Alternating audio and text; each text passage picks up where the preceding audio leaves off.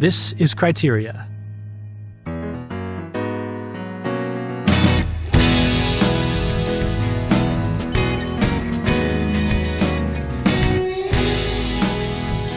everybody, welcome back to Criteria. I'm Thomas Miras, here with my co-host James Mayevsky. Hello, James. Hello, Thomas. We are here to discuss Season 4 of The Chosen. We've reviewed every season thus far, and I will mention actually up front that by the time this episode comes out, I will have published an article taking a look at Angel Studios as a whole, who, of course, The Chosen started out with, although this new season was not connected with Angel Studios since they've parted ways after Season 3. So I'll link to that article in the show notes for anybody who's interested in my views on this sort of broader development in Christian filmmaking. But let me introduce our guests. We have two guests today. Usually we just have one. We've got two. And first is our usual guest for our Chosen episodes. Brother Joshua Vargas is a brother and seminarian in the Philadelphia Oratory. Welcome back, Brother Josh. Thanks. Great to be here. Brother Josh, what's your current status? Where are you in your trajectory right now? Well, I'm now in my third year of theology, so currently preparing to be, God willing, ordained to the diaconate, and otherwise just working at the oratory, teaching Christian initiation here, teaching in our school, our pre-K through A school, and helping with all the other ministries we have at the moment. And you're still doing some visual art, right?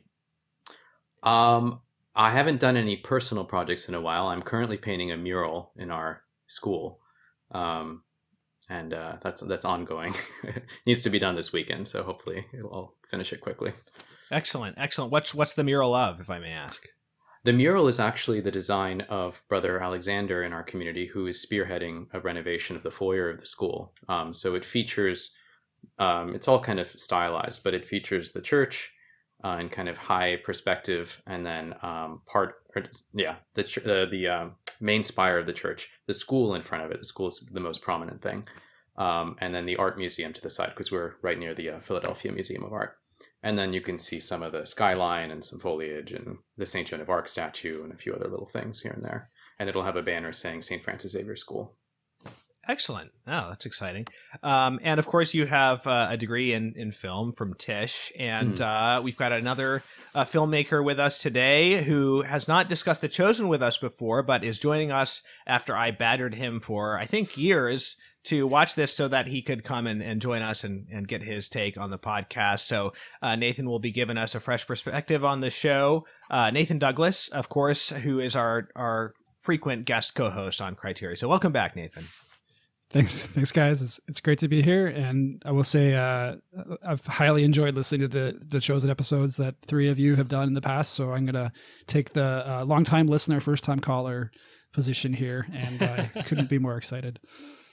All right. Well, you're also going to be the first-time speaker, because since you haven't been on this podcast with us discussing The Chosen before, I wanted to ask you, Nathan, for some quick thoughts on the show as a whole up to now, because we haven't gotten your thoughts on like the first three seasons, etc.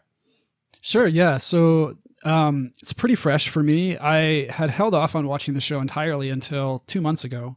So I spent most of June just watching The Chosen and little else from season 1 all the way through actually to the end of season 4. So I did all 4 seasons in one run in about 3 weeks. And then for prepping for the show, I've gone back and rewatched parts of season 4 to prepare. But my overall thoughts on The Chosen, I guess just as a tiny preamble, it's the kind of show that obviously as both a Catholic and as a filmmaker, it's always kind of coming up and people are always kind of talking about it and saying, hey, have you watched The Chosen? Have you watched The Chosen? And, especially after 2020, that was kind of the case. It was everywhere. And I didn't put off watching it kind of out of any conscious resistance. I was always curious about the show, but it was kind of always something that I was kind of, I'll get around to it. Well, as with a lot of these things, when, you finally get around to it, my experience of the show was, wow, I wish I hadn't waited so long. This is really good. So my overall feelings on the show, especially seasons 1 to 3, are just incredibly, overall very positive. My favorite things about it, I'll just list a couple things. Obviously, everyone talks about Jonathan Roumie's performance as Jesus, and it's everything that people say it is and more. It really is one of the most, I would say, extraordinary kind of like roles that we have going right now, kind of in any narrative project.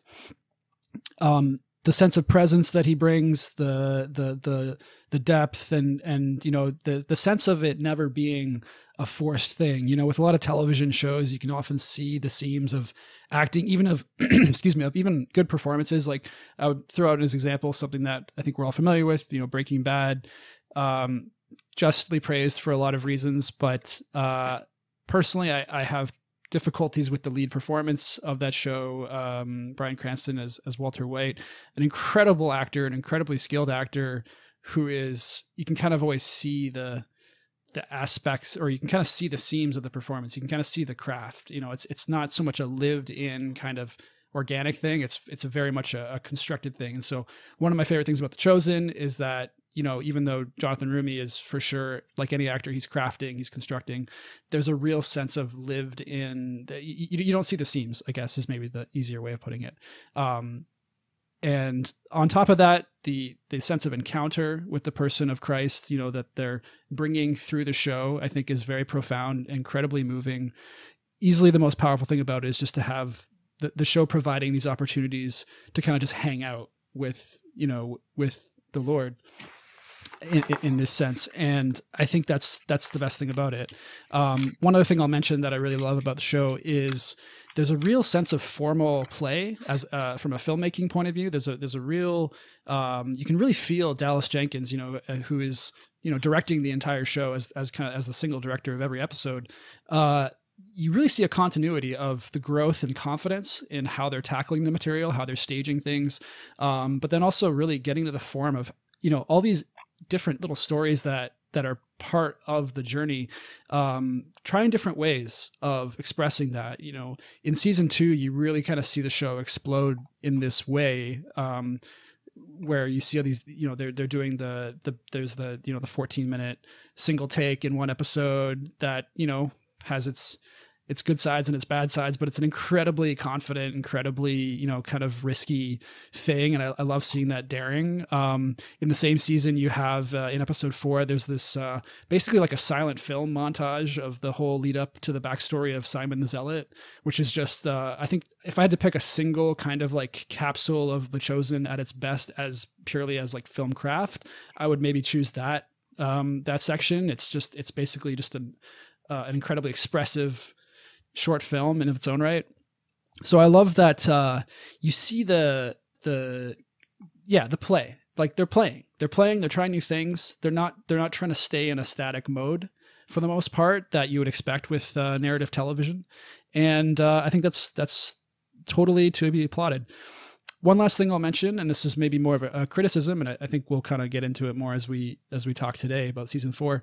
My overall maybe less positive thought about the show is that I do think it has a tendency to over literalize many things that don't need to be literalized. It has, one of the great strengths is that it really lets you sit in these powerful moments with the characters. But then sometimes it'll turn around and it'll add all this kind of text and dialogue into the mouths, where you can sort of feel the writers trying to explain everything through this expositional way of handling scenes that even in scripture, if there are many, many occasions where if you just take the scriptural scene, and just kind of let it play as drama, you don't, it hangs on its own. Sometimes there's cases where it helps to fill in the gaps, and sometimes though it really doesn't. And so I think the showmakers have a tendency to try to fill in those gaps, even when they'd be better off letting things be silent or have, this space for reflection. But all that aside, I'm in for the long run. I'm really excited to see where they go. And I think they are doing, something extraordinary, obviously, as a whole project. And with Jonathan Roumie's work, I'm just incredibly excited to see kind of where this goes all the way to the end. Great. Yeah. Thanks for that, Nathan. Those are your overall thoughts. We're now up to speed, season 4. Yeah, and it's cool because I haven't gone back and listened to our previous discussions of seasons 1 through 3, but listening to you now, Nathan, I'm reminded of a lot of the remarks that we made, not just on Jonathan Roumie's performance, obviously, but on this playfulness, especially in season 1. I felt like there were a lot of moments that felt, almost experimental, in their bent. And, not to lead things off with a criticism, but just thinking on this now, I'm aware of how much I felt like that was lacking in this most recent season.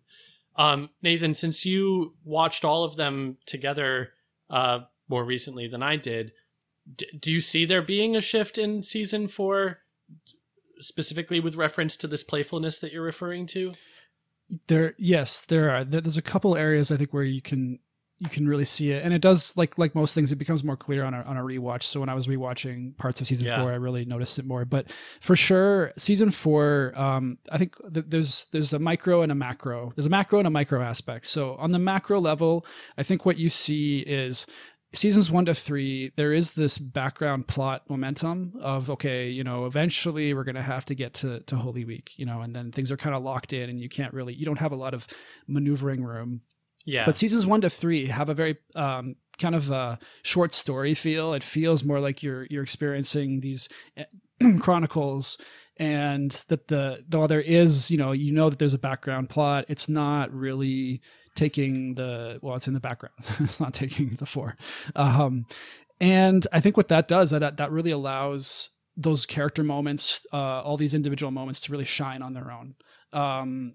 You're not worried about the mechanics of kind of getting from A to B. Season 4, you definitely feel that kick into gear in a very intense way. I'm sure we'll get deep into it. So I won't say too much about that. And one thing that I'll just say is that if the playfulness or the experimentation was a little bit lacking for me on the sort of formal filmographic level, I think that there is a daring that's expressed in the writing and in the way that they've plotted out this season. I have thoughts about this, right? But they're doing a lot of things with their characters that are going maybe, into areas of their own invention.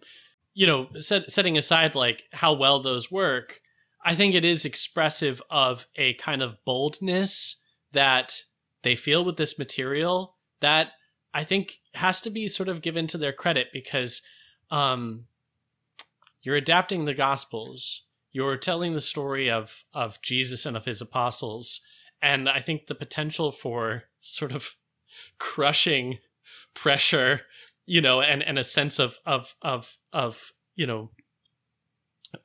fragility with this source material, I think that could easily speak doom for a project like this. But you definitely get a sense that playtime is over. Everything is kind of like, we have to get through this thing. We have to get through this thing. We have to get to this point. And so those kinds of things that you see, especially season 1 to 3, where they have room to kind of just, hey, what if we tried this? What if this formal idea? What if we did the camera this way? What if, and so on. They don't have time for that, is the sense I get. Season 4, it's kind of, we just kind of got to get the story done. And you really notice that's the biggest change that I noticed.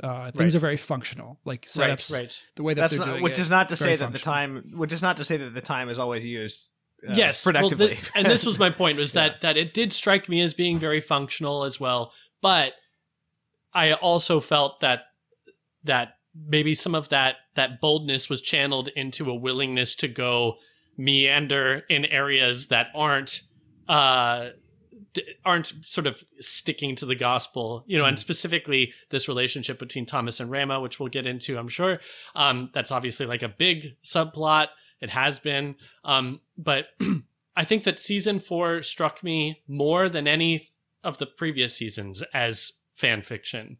And this is part of my criticism, but also an area where I have to tip my hat, because I think that the strengths of The Chosen, to the extent that they are that there are strengths, have so much to do with this courage to tackle this material in a way that's really never been done before.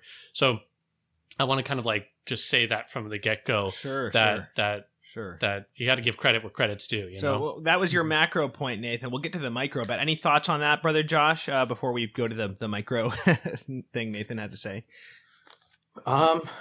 It did begin to feel the pacing felt very different here, and I suppose this is maybe a slightly different point, but one of the things I really enjoyed about the show at its beginning was that it felt like a very well thought out and even kind of plausible embellishment of specific details given in the gospel. There was a great attentiveness to what the text actually presents to us. As the show has gone on and they've gotten, let's say, more creative in terms of the ordering of events, the words said by the various characters, details about their lives, there's been less of that kind of actual filling out of genuine details given to us by the sacred text, and more how can we make a good story, and well, we'll kind of work with what the text gives us, but it's there's less fidelity there, and to me that's less compelling, if only because before it felt like you were being given how it could have been, you know, and it was really ingenious and moving the way they kind of confected that. Where now we're getting these kind of very large, I mean, it just to kind of bring it back, I won't go too far into the Thomas Rama thing, but that's kind of a repeat for me of my problem with the Peter anger storyline from before. And they keep going back to reference that also in connection with the Thomas Rama thing.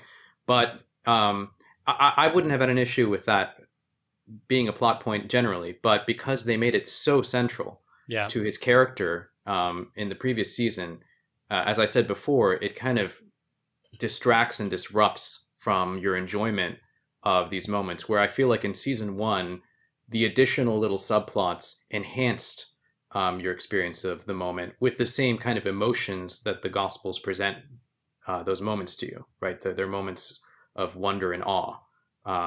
Where here, you know, the raising of Lazarus is, you're very distracted by Thomas's emotions the whole time. And that's almost as important as the raising itself, which it's fine, I think, to you know, the uniqueness of the show is that it's exploring these side characters. But in previously, those side characters served the function of enhancing your appreciation of the actual story, where here I think it's becoming a little bit of a detraction. And it does feel like a kind of a repetition of that. You know, one of the apostles is a major crisis, and therefore we need to experience this miracle through the eyes of that character's crisis and his inability to appreciate the miracle in a way that is, I mean, it is kind of, it's working with something of what we get of Thomas's character in the Gospels, but it's just it's such a big thing. I feel like it's less in service of explaining his reactions to Jesus than it is kind of it's just become its own kind of beast. Well, yeah, I mean, it's sort of taking something and maybe making it his whole personality or something like that. But and I'll also say, you know, I had more of a problem with it than the Peter thing, because I was less invested and less willing to go along with the Thomas and Rama idea from the get-go, and so then I was less willing to buy in to invest myself in his feelings about, you know, that you know, how that went. So, and one more thing, you mentioned the close attention to details in the text that would reveal some new dimension, right, of the gospel stories to us. I would say that's connects to a feeling that I had with the season, was that even in the strong moments where they're doing something straight from the gospel, I no longer had the sense that I was like really learning anything new or seeing a new side of it. I was like, of course it's emotionally moving when Jesus raises Lazarus, or a number of other moments from the gospel. And yet I kind of felt like it was sort of predictable. Like it was sort of, I knew how they were going to do it. And I wasn't really coming away from it feeling like I had learned, I had anything new about the gospel had been revealed to me which we had a number of moments, of wow, they singled out this little detail and things like that, or in earlier seasons. But Nathan, so what was your micro point in how this new season has shifted? Yeah, it's basically the point I was saying about the way that they shoot, the way that they're staging, and it goes into the writing as well, is functional. It's becoming more purely functional. So you see, a concrete example would be most of the scenes in season 4, I would say, certainly most of the dialogue scenes are characters just standing,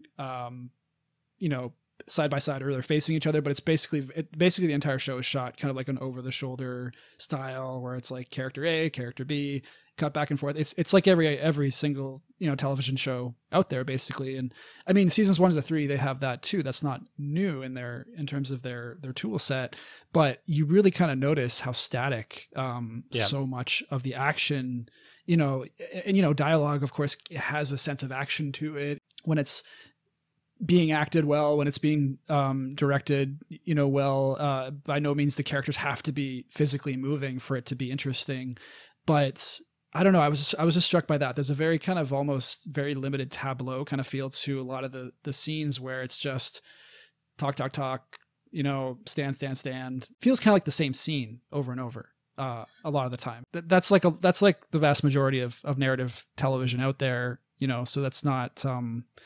I don't want to kind of go on it too hard, but it's significant because I think that sense of stretching, that sense of pushing the envelope, seasons 2, especially in season 2, you really feel the Dallas as a director pushing the envelope and being like, what if we did this? Let's try this. And so, that's, to me, that's the micro thing. It's become very, very functional and less, I would say, creative in a moment to moment kind of way. Now, the episodes in this season, I'm not wrong, right, in saying that they are longer on the whole than previous seasons, right? It seemed like a greater number of them was like going over an hour. I haven't gone back and compared them, the episode lengths, but I generally had a feeling of kind of a bit of flab on some of these episodes. There's a lot of time spent in like banter and, well, we can get into that, but there's a lot of banter. There's a lot of hanging out, but stuff that is kind of either kind of like the usual like frivolous chit chat, or like some drama or like melodramatic things that I'm not buying into.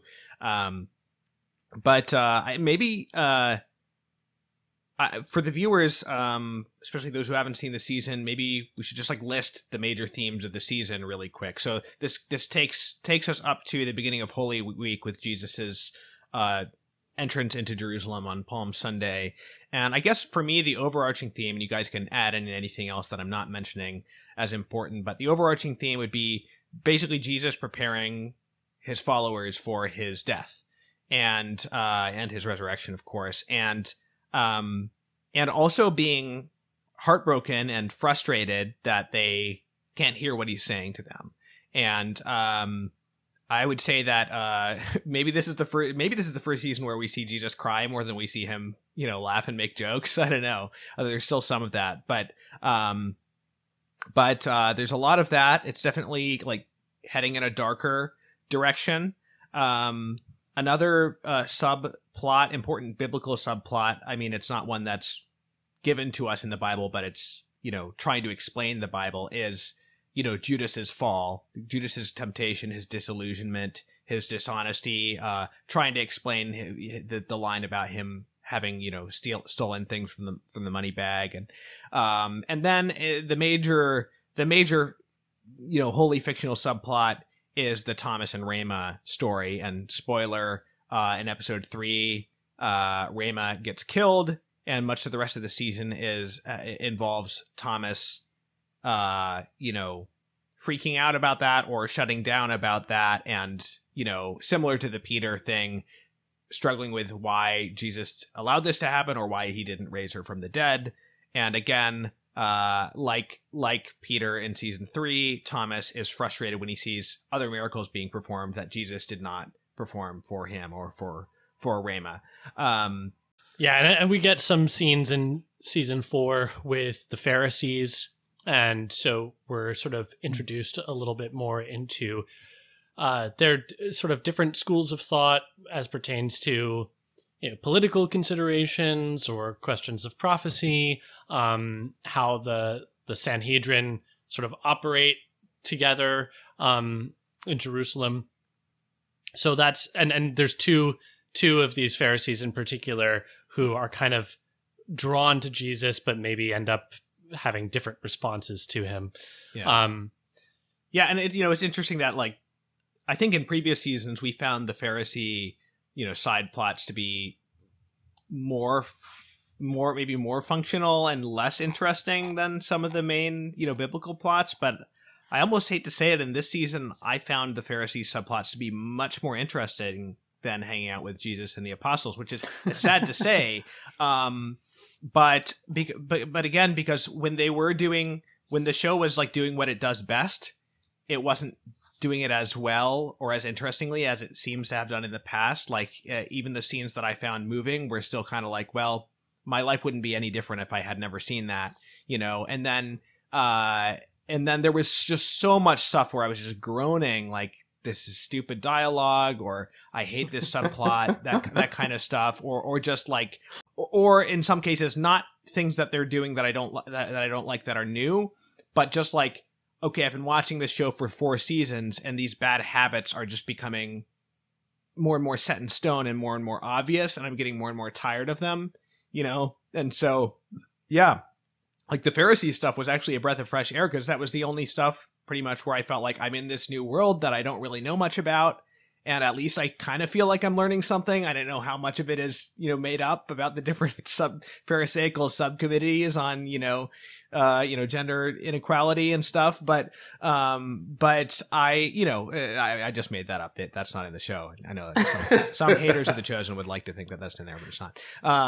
So anyway, I actually found that stuff interesting. I found the character of Yusuf, compelling, and these kind of guys who are secretly trying to help Jesus on the inside of the Sanhedrin and the religious authorities. People's mileage may vary, but that stuff was actually more enjoyable to me than hanging out with the disciples for the most part. Yeah, I mean, I think that one of the reasons why I wanted to like lead off my remarks by saying I appreciate this boldness that Dallas and the rest of the team have with respect to this subject, because I think it would be very easy to treat it with kid gloves and not be able to tackle it in the way that they've done, this episodic, many seasons long series. But it's like there's an expression I once heard about washing the dishes. Like if you're washing the dishes, you're going to break them. Something like that like you can't blame someone for breaking dishes if they're also the one who's washing them. Like there's a working hazard, I guess is what I'm trying to say. Like it might be easy to criticize someone for breaking a dish very if you're just sitting around not cleaning them, So these artists are doing the work. And so I want to be mindful of that when I couch my criticism, that this season was the most fan fiction-y of all of the seasons. And you're right. It's at its absolute best when it's hewing closely to the Gospels, when it's really getting granular and attending to detail, and when it's, taking advantage of these performances that we have in Jonathan Roumie, or, the actress who plays Mary Magdalene, or the chemistry that's emerging among the apostles to sort of flesh things out in a way that's new and that sort of gets me to reconsider things. And in its own way makes like a definite contribution perhaps to the deposit of sacred art. I think that every season so far has had moments that are going to stick with me and that I'll go back to. And this season did, but it had the fewest of them. Yeah, I agree.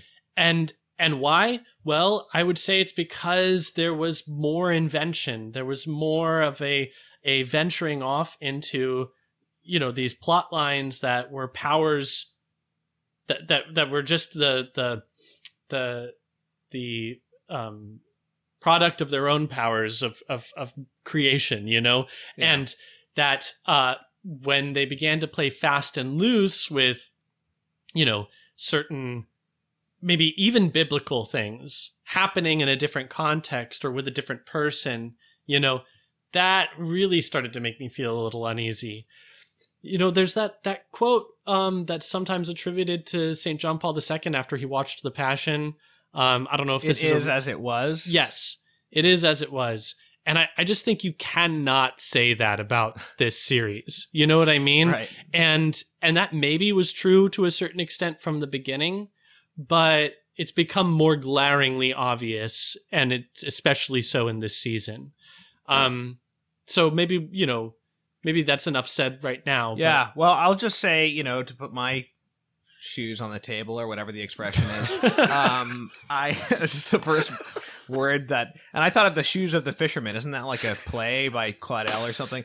Anyway, I'm sorry. Shoes on the table, what happens when you host a dinner, guys? Like what's happening at your houses? Well, it's about as chaotic as these dinners you see with the apostles in the Chosen. Anyway, this was the first season where I felt for much of the season like I was watching it out of professional obligation, primarily, because we were going to review it. Most of my favorite moments are in the first 2 episodes, and we can talk about them. And then something happens in episode 3, and things just really go off the rails. I think maybe it'd be helpful to do a quick like plot overview of kind of where. Well, I just mentioned we're sort of in this period leading up to the Holy Week and the Passion. So the season ends with Jesus riding off on the donkey. And also the raising of Lazarus, we mentioned that is also an important thing in the last episode or the second to last episode. I don't remember, but it's sort of like the miracle that happens this season. And he says it's his last public sign. I don't know if there's... I don't think there's much else needs to be said, because we talked about the other plot lines. Well, okay. Well, I'm just going to... We don't need to make this a super long segment, but I'm just going to mention a couple of my favorite moments, because they are kind of in this area between like straight gospel adaptation and like total invention, where I think the show has sometimes succeeded. I would say my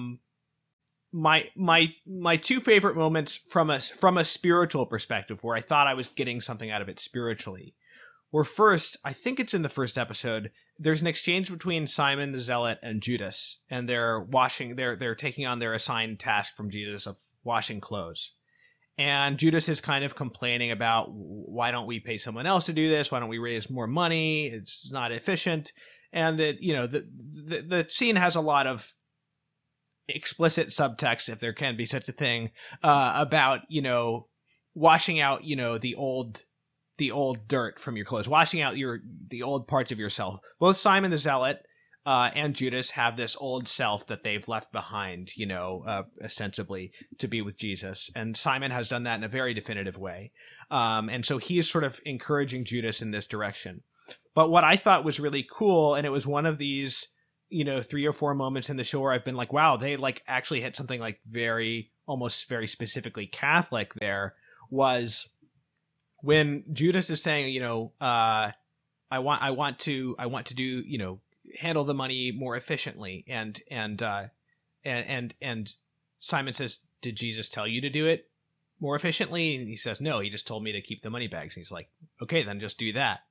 And Judas like has trouble accepting this idea, and he's really like investing himself in this special task.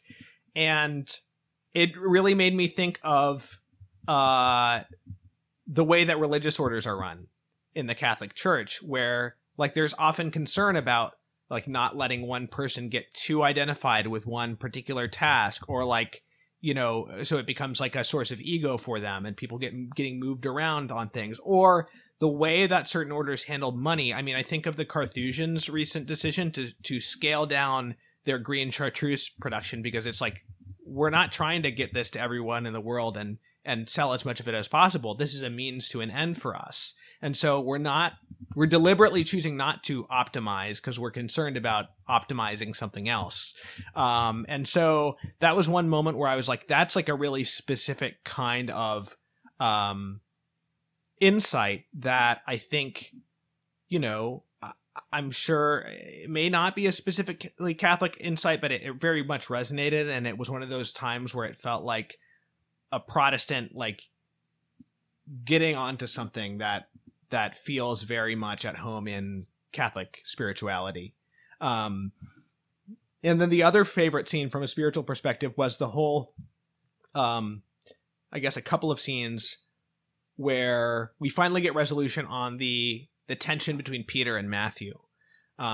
Because of course, Matthew started out as a tax collector who was causing trouble for Peter and his business as a fisherman and endangering, possibly leading him to be put in prison, and Peter has been holding onto this grudge, and Matthew has also been sort of holding onto a grudge that Peter has been treating him poorly, but there's never been an apology between the two.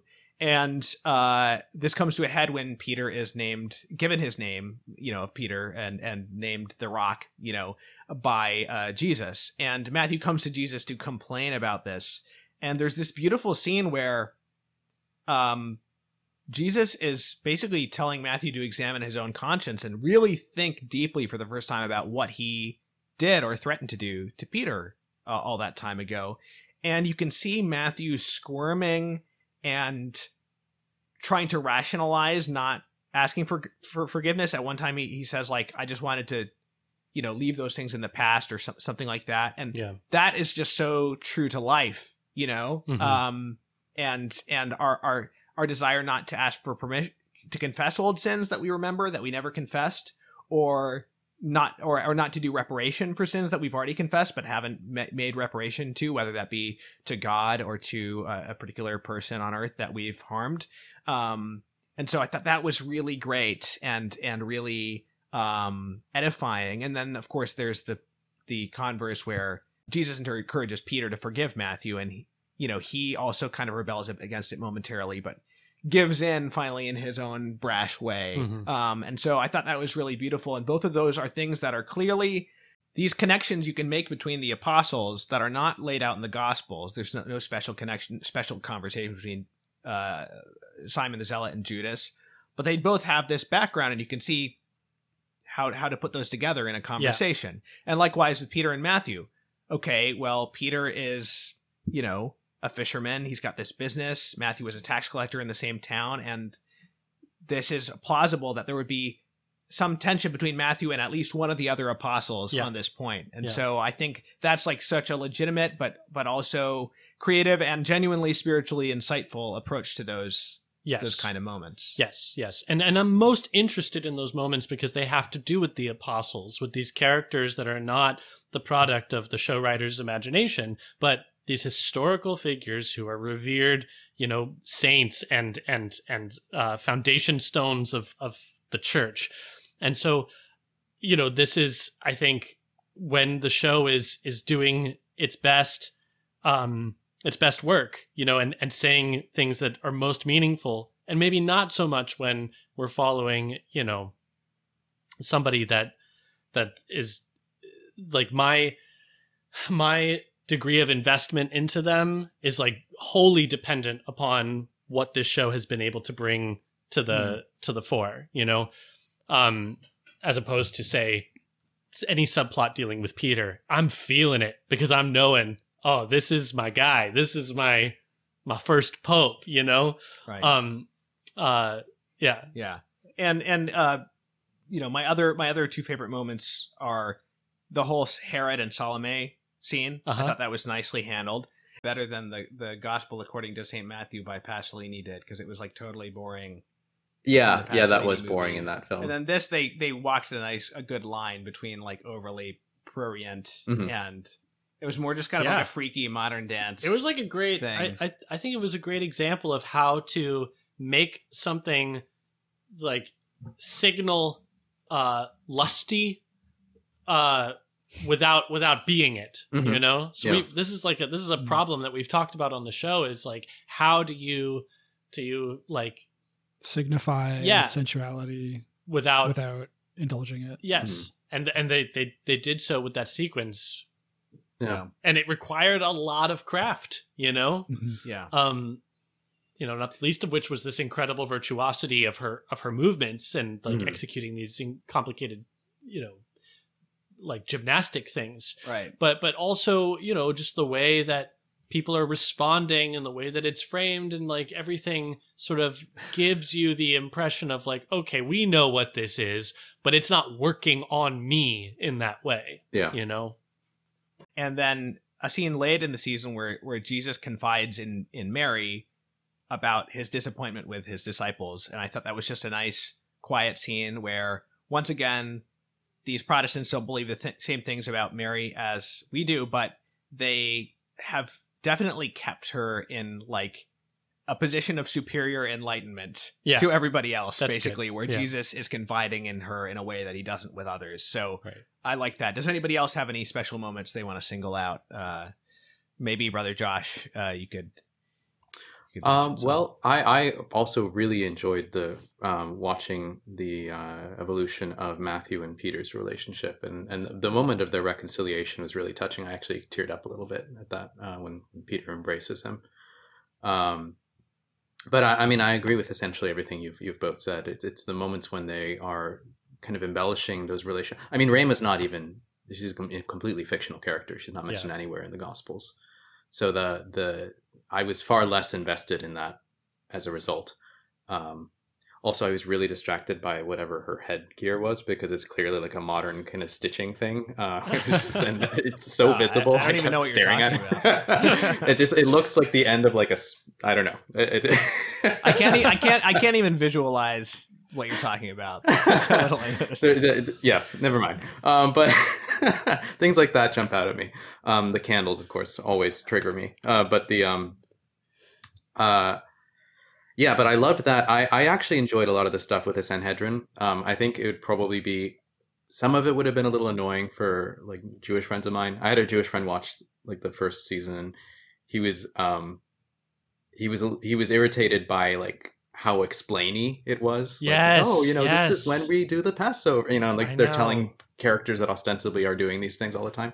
I mean, you kind of have to for a Christian audience in some way, but there's a lot of that kind of explain. Not in that way. Not in that way. You have to make it intelligible somehow. I think there's too much explaining in general in the show, and there's.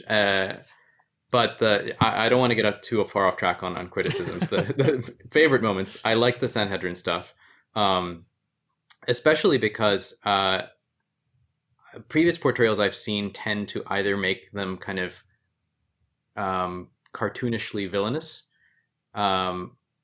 and perhaps too homogenous. It's like everyone there agrees and everyone there is of the same party.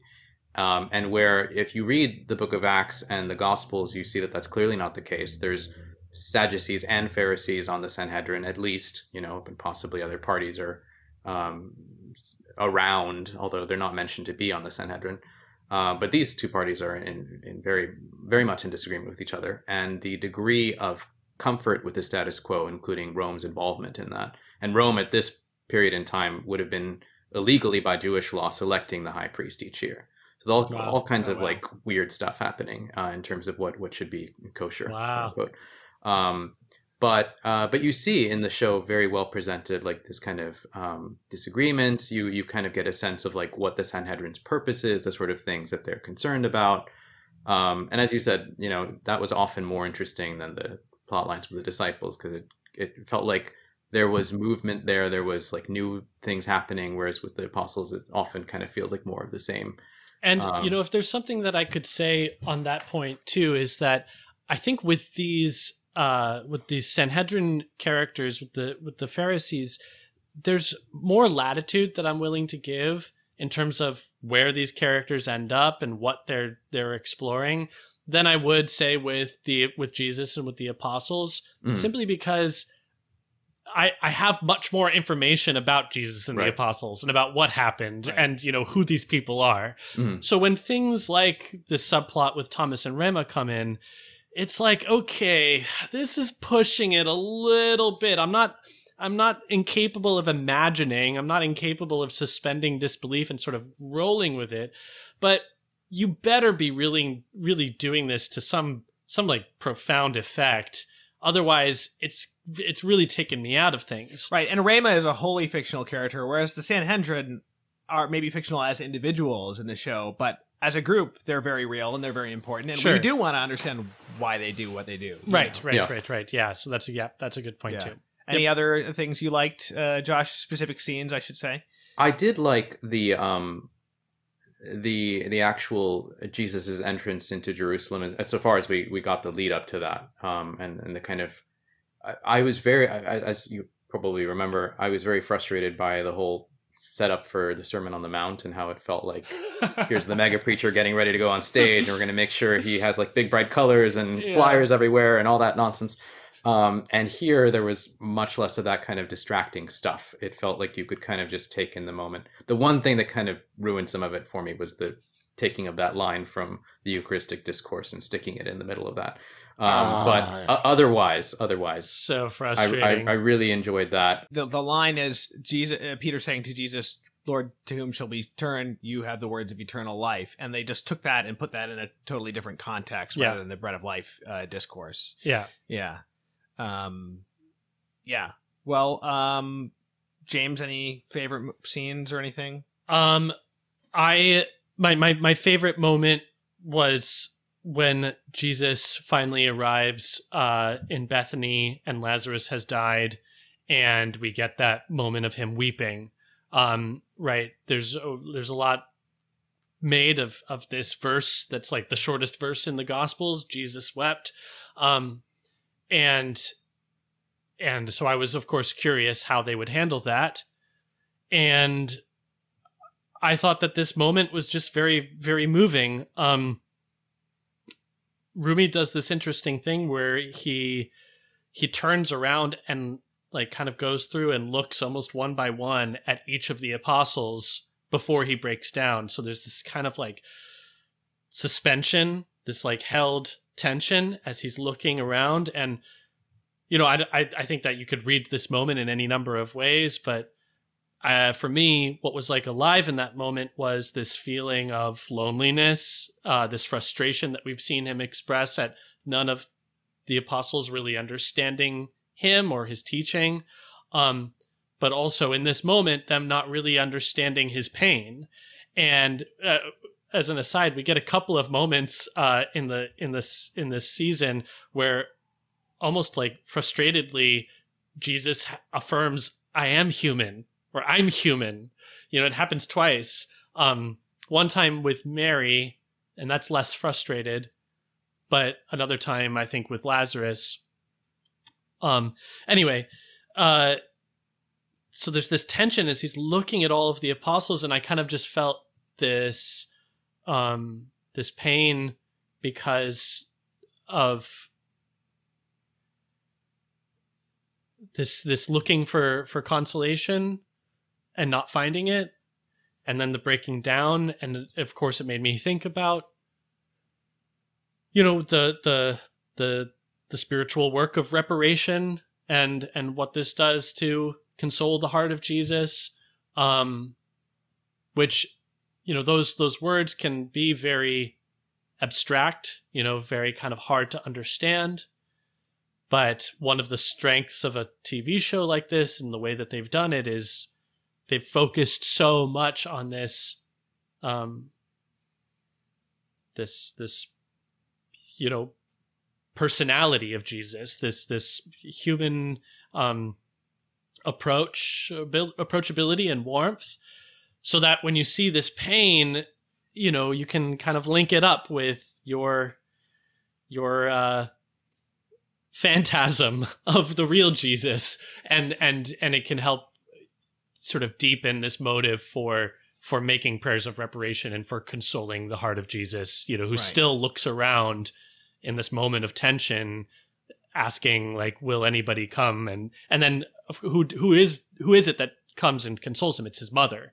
So that he kind of falls to the ground, breaks down, and then Mary comes eventually and is consoling him. And so all of that was very spiritually significant for me. Well, his role as the man of sorrows is mentioned. And is there a line in scripture about like, I looked for someone who would console me and I found none, something like that? I'm very much paraphrasing, but I wonder if they were specifically inspired by that and having him literally look around at the apostles. You know, but there was also this kind of neat quality where it was almost like he was looking into them like, okay, is everybody paying attention? Is everybody like going to see now what I am about to do? You know, like there's something of spiritual significance even in this action. Like I want my followers paying attention here. You know, but also the willfulness of like, sort of like how he gives his life up. He chooses to let go of his life. He chooses to cry. Right. Yeah. Exactly. Yeah. And you know, I was wondering how this was going to be played leading up to it, because I noticed in this season that a lot of the time, even in situations where you wouldn't expect it, they have Jesus, they have Jonathan Roumie getting teared up while saying things, or getting like more emotional than I would have expected him to say something to someone in the Bible. And I wasn't always into that, but I was thinking, well, if they have him tearing up so much in the show, like, doesn't that sort of take away from the uniqueness of Jesus Wept? And maybe it does, but it was a much bigger moment. Yes. You know, he actually breaks down. Right. You know, and so it still worked. It didn't feel like, well, I've already seen this a bunch of times. Any other scenes you'd like to single out? I think that there was this very nice moment after the raising of Lazarus where Mary Magdalene goes to check out the empty tomb. And of course, this is sort of, it has these echoes of where she'll end up in being the first to check out the empty tomb after Jesus' crucifixion and death. But you know, I think that this quiet moment, you know, with one of these characters just sort of being there and sort of probing, you know, looking around, questioning. This was very powerful for me because I was there with her doing the same thing, you know, kind of gazing in wonder at this empty tomb.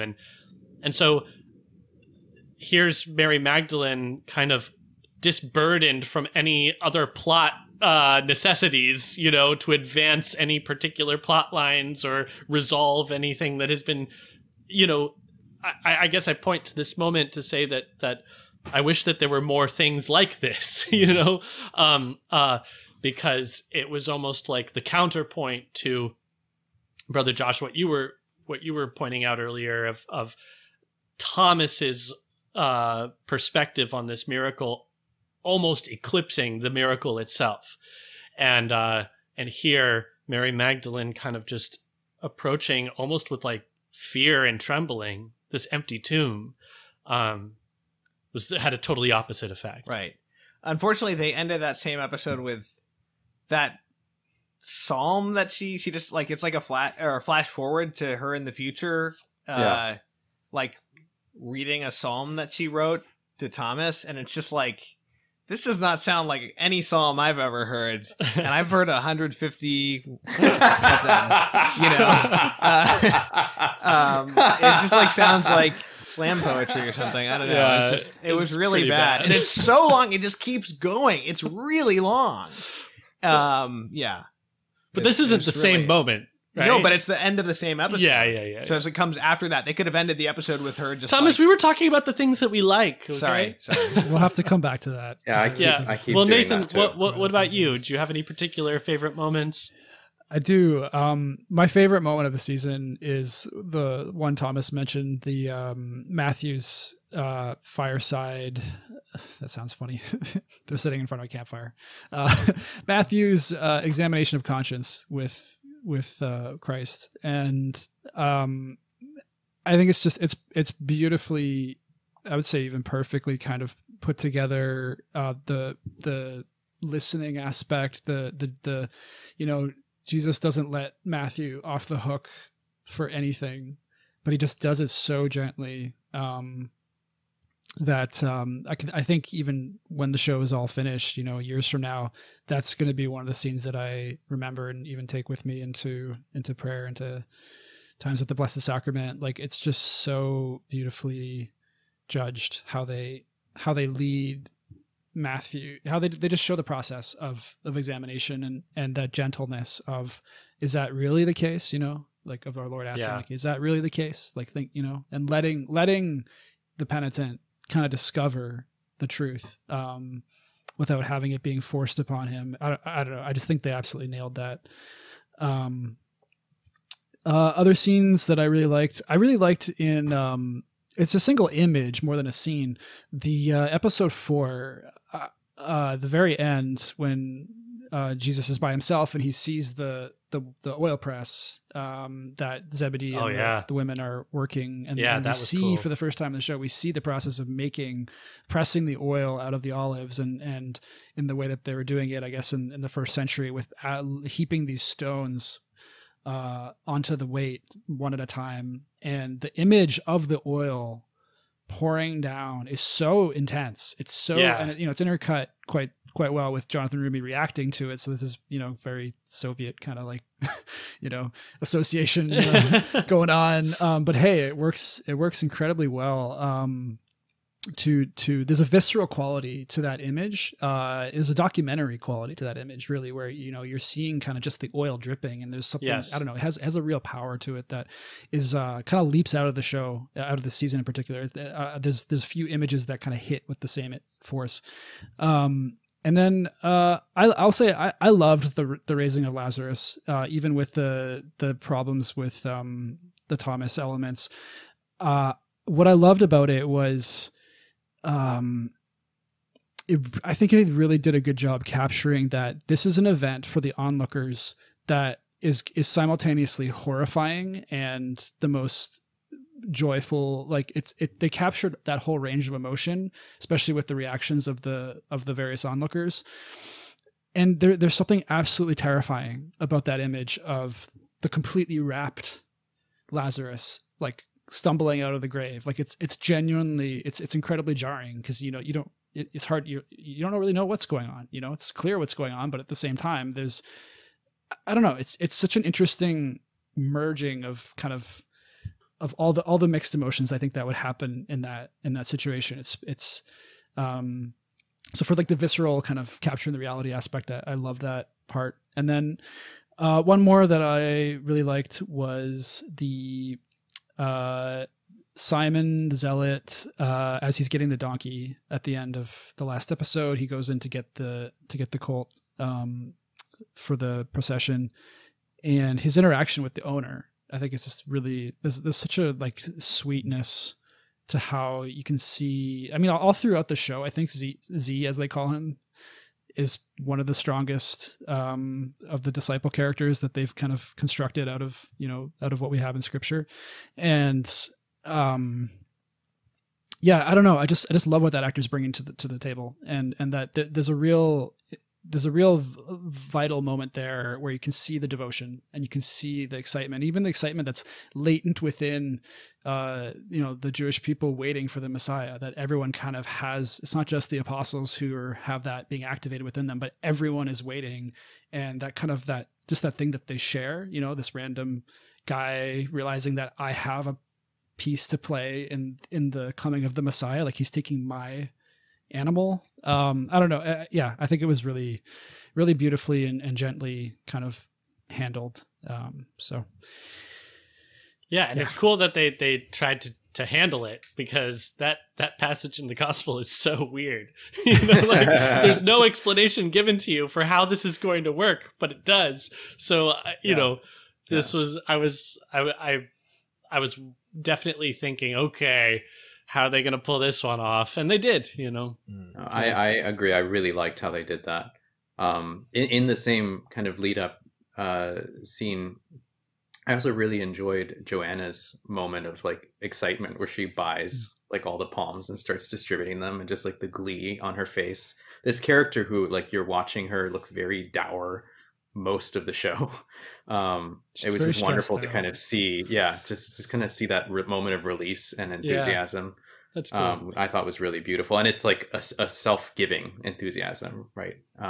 Which we kind of saw implied before when she sends them all that valuable stuff to help fund the ministry, but you don't actually actively see her give it. Yes, well, and that was one of my other favorite scenes, was when they got that box from Joanna and everybody got a little gift, and it was just one by one.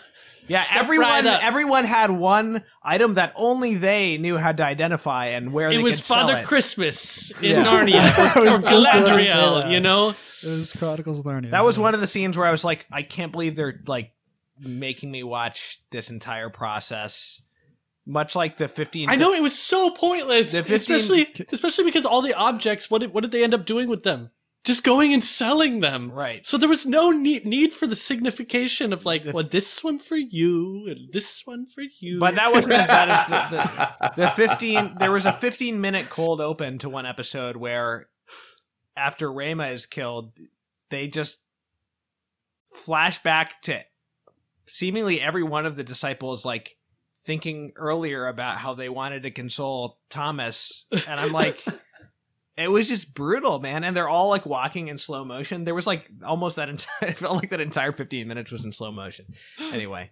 I just wanted to say yeah. one other thing I really liked was Martha and Mary are two of my favorite figures from the Gospels. And I love I have complaints about how certain scenes are handled. We'll get to later, but I love the embodiment of them. I love the actors playing them. I think the characterizations of them are just so. I just love them. I love how they're handling it, but in particular the scene of Martha before she complains to our Lord about Mary, not helping. There's a bit, moment where we see her assembling some of the snacks that she's giving to the disciples. And I love that they take the time to actually just watch her put it together and see the care. And they have Jesus's voice like that. back in the mix. So she's like sort of hearing it, but not really listening to him. And yeah. It's I love that little moment. Just That as an was very well aside, done. like there's a French film that I saw recently from last year called The Taste of Things is the English title. And it's entirely about like French people in the 1880s just cooking these incredible things not in real time, but it's basically half of it's just watching Juliette Binoche like cook, and it's absolutely like wonderful to sort of just. So that's reminded me of that, the process, like seeing the process of fictional or fictionalized portrayals of people making things is like, to me, that's more fun than watching actual cooking shows. Well, in right, case I you don't know. didn't notice, Nathan, I was trying to signal a shift into the things that we didn't like. Yeah, I know. I had to slip that under the door. This doesn't have to be like a round table, like list all of your problems. Yeah. Well, I But- think we should just talk about episode 3 first of all. Right? Well, first, I just want to say that Martha, I didn't like that her whole character was just, I'm a busybody who worries about the house. Like that this became, I get that this is the most important aspect of her that we remember from the Gospels, but like it was her whole character, and it was like how everybody related to her. This was frustrating for me. Although I hear your cry. Yeah. All right, so can we just talk about episode 3? Okay. That's the most important thing, really. Episode 3. Um, Episode 3. The worst way that they could have possibly resolved this pointless romance subplot. Well, can we maybe before we do that, can we just I want to throw this question out there. What do you think is the best interpretation for why Rhema as a character has to exist?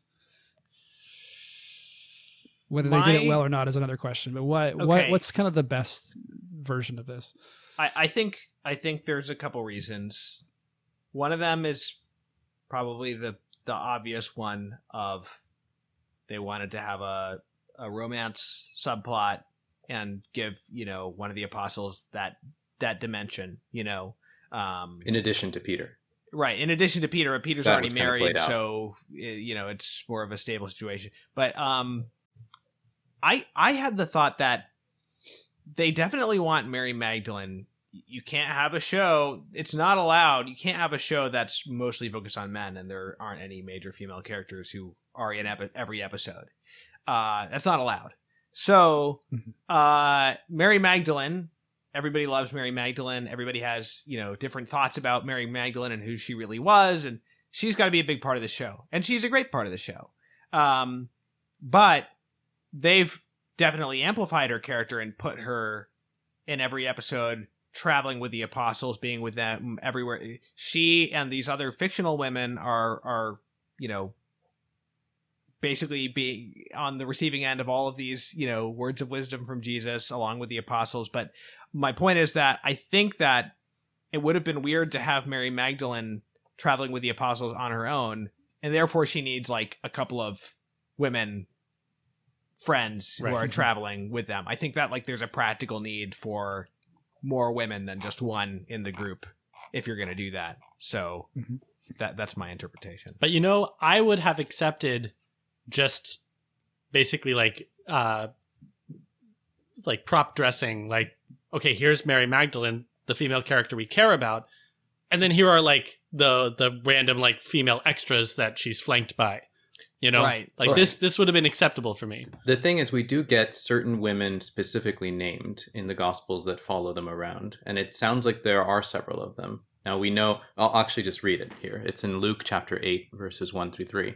Soon afterward, he went on through the cities and villages, proclaiming and bringing the good news of the kingdom of God, and the 12 were with him, and also some women who had been healed of evil spirits and infirmities. I think in the show, that line there is kind of just represented by Mary Magdalene, because she's the only one that there's the Ethiopian woman, of course, but Tamar. Tamar is fictional. But we have the three named women who are healed boring. or liberated. She is a little boring. Sorry, but it says, it gives us Mary called Magdalene, from whom 7 demons had gone out, Joanna, the wife of Chusa, Herod's household manager, and Susanna, and many others. And it adds, who provided for them out of their means. So we have these various women, and what we know about them was they were either healed or freed from evil spirits, and they helped to fund the ministry. And we get the names of 3 of them, but we're told there are many others. So we know for a fact there were several women. What was that? I forgot that Joanna was real. Actually. Yeah, well, and that's one of the reasons I like her character, is because she's like, I think it is a good embellishment of someone that we have mentioned. She's actually mentioned twice. She's mentioned there in Luke, and then further on as one of the women that go to the empty tomb and come back to report it to the 11 apostles. Spoiler alert: there's only 11 at that point.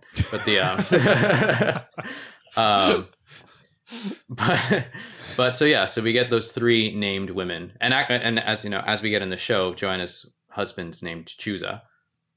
Often if there's like a random name thrown in there, it's either because they were a person of historical significance that would have been widely known, or they were someone that converted and became a Christian. In this case, I doubt like subsequent generations remembered that Herod's household manager's name was Chusa, so I kind of assume Chusa probably becomes a Christian at some point and is known to the Christian community. But so we know for a fact there were women that followed him around. Whether they would have been privy to all the teachings in the way the 12 were is another matter. Yes, this is something that frustrates me, because it's almost like they become de facto apostles. There's no sense that these 12 sort of occupy a privileged position, and even within that, we often talk about Peter, James, and John being in a special sort of inner circle. Yeah. And then, of course, John being the beloved disciple.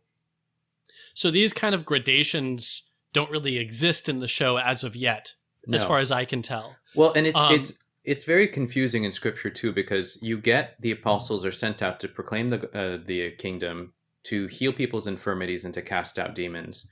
But then you also get 72 disciples that are sent out to do exactly those things. The things that that explicitly distinguish the 12, I mean, you could probably amass more things. They're given the authority to bind and loose.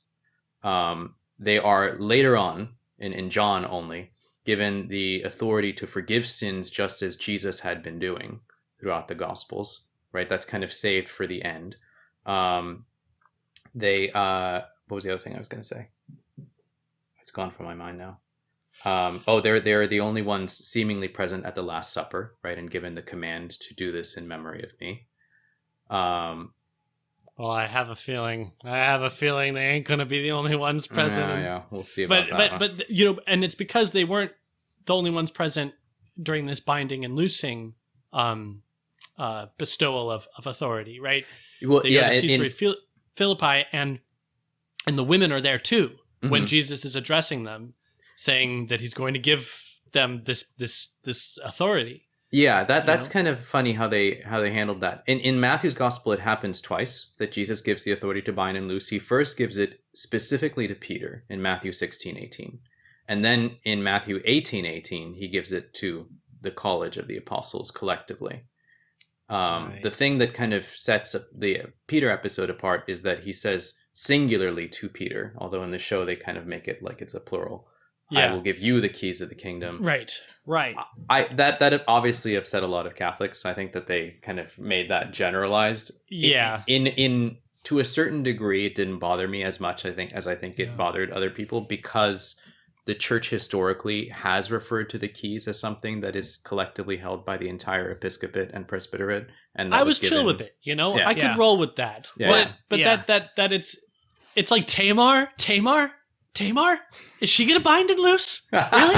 You know, like she's not even a Jew. You know, like you don't give to the dogs what's meant for the children. Okay, like his mission is to the Jews right now. What's she doing? Going around with them? I was bothered by that at first because he's sort of looking around at all of them when he's saying, I give you the keys. But then later, Matthew refers to Peter specifically as having been given the keys. So in the dialogue, they do still leave Peter with a and there's a big emphasis on Peter as the rock in the subsequent arguments. So that's very clear. I feel like they kind of fixed it more or less. Even the way that Jonathan Roumie plays that on second viewing, I could be reading this into it, but my sense was he was like in his direction as an actor. He was really focusing on Peter. I'm sure that he was, but it doesn't change that the show has given us these women who are just basically indistinguishable from the apostles. You would be forgiven if you knew nothing about the early church, if you knew nothing about who the apostles were or their significance.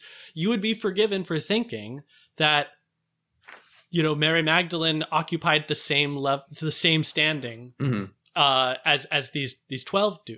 Yeah, with the exception that she's not in that one montage where they are sent to go cast out demons. Right, and that's the only time really where we see any separation. The one and only time. The rest of the time, it's Yeah. So we've got Rhema for these various reasons, and we've got this subplot of Thomas and Rhema. And I always begrudged this a little bit, but I never knew, are they actually going to have them get married? I was like, I'm not sure if they're actually going to do this. I had the feeling that there was going to be some kind of fake out. Yes, and that was the only thing that was keeping it interesting for me, because I was like, okay, well, the only bright side to this is that they're going to have to figure out some way of dealing with it. Like maybe there will be some sort of edifying conversation between the two of them where they both decide to be like, virgins for the kingdom, like that would be cool, but you can't like have I that said, in a Protestant show. Dude, they chose the least interesting way of resolving. The least interesting, but also the most like chaos creating way. Well, and also it doesn't resolve it because now we have to deal with Mopey Thomas until the resurrection, which is just so... There's too much of the mopey characters. Yes. They're exhausting. Peter was exhausting when he was moping. Thomas was exhausting when he was moping. Especially because nobody's just rebuking the guy, Like someone needs to go over and give this guy like a smack. What kind of killed me is when, I forget which apostle says to Judas, like, you have to learn to be sensitive. I'm like, this is like the first century. What are you talking about? Like, who would have said that back then? well, there's multiple scenes. So in episode 2, Jesus has this scene with Andrew, where they basically talk about how to process grief, and I get why that's there, and I think there's some value to it, but not for a second. Okay, I'm not putting this. Obviously, our Lord understands everything. There's about no human right grief and wrong with grief, psychological health, and everything. But I don't really believe there would have been a huge conversation about it. But then later on, he has a similar conversation with Peter after Rama has died, and Peter's saying, "How am I going to comfort Thomas?" And Jesus says to Peter the line, "You know how grief works." He has I don't know. book. It's like The it's stages of grief. it's very therapeutic culture, speak, which I think there's a place for acknowledging, obviously Christ came to heal us and to bring us into the fullness of that healing, but definitely it's anachronistic. Yes, exactly. And this is something that has been present to some extent from season 1, from the beginning. Okay. But I've been willing to live with it. Specifically, this tonal anachronism, anachronicity. It's been present, but like so many of my criticisms at this point, it's just getting a little tiresome, and it's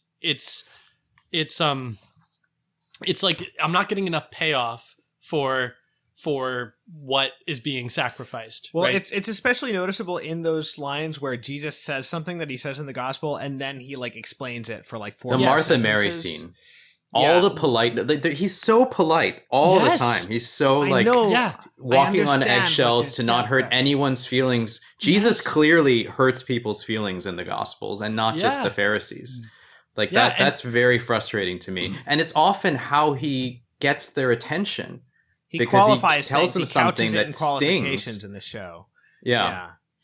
Well, so an example of how the language, and again, I'm not saying the show has to be all in convincing dialogue. No. But so for example, right before he raises Lazarus, he says to Mary, I think, "Did I not say to you that if you believe, you will see the glory of God?" And then he says, "Your only priority in this moment," I can't do it, but "your only priority in this moment is faith," or something like that. And just he uses the word priority, I feel like he's said the word priority at least 5 times in these 4 seasons so far. And priority just doesn't work. There is, again, it's not about having it all sound archaic or something, but there's certain words that would never be appropriate in a translation of the Bible. Yeah. You know what I mean? Jobs. Jobs. And some of those words are just so modern sounding or something that in their, or at least in the context that they're used, that they're particularly glaring. You should at least avoid the words that stick out like a sore thumb, is basically what I'm saying. I'm not saying it all has to be super authentic or something like that. At least there weren't any too soon jokes this season. Oh yeah. Yeah. For me, for me, that's the job. Whenever so many times I've lost track. Character will talk about their job, or getting fired, or I have one job. Completely, that always throws me out. I'm just jobs do not exist. I know, or it's Wait, just what? Jobs in the sense of middle class 20th century values, which is how they're usually talking about it in the show. At least that's my the way that I've chosen to describe this is just as a tonal thing. It's you can point to these discrete moments, like a particular word used here or a phrase used there, but there's this sense of anachronism that's pervasive throughout, so that it makes it very difficult for me to actually buy in, increasingly difficult, I should say, to buy into the circumstances of this world that's being built. Now, again, at the outset in season 1, I was willing to kind of live with this because I thought, okay, let's see what they're going to do with this.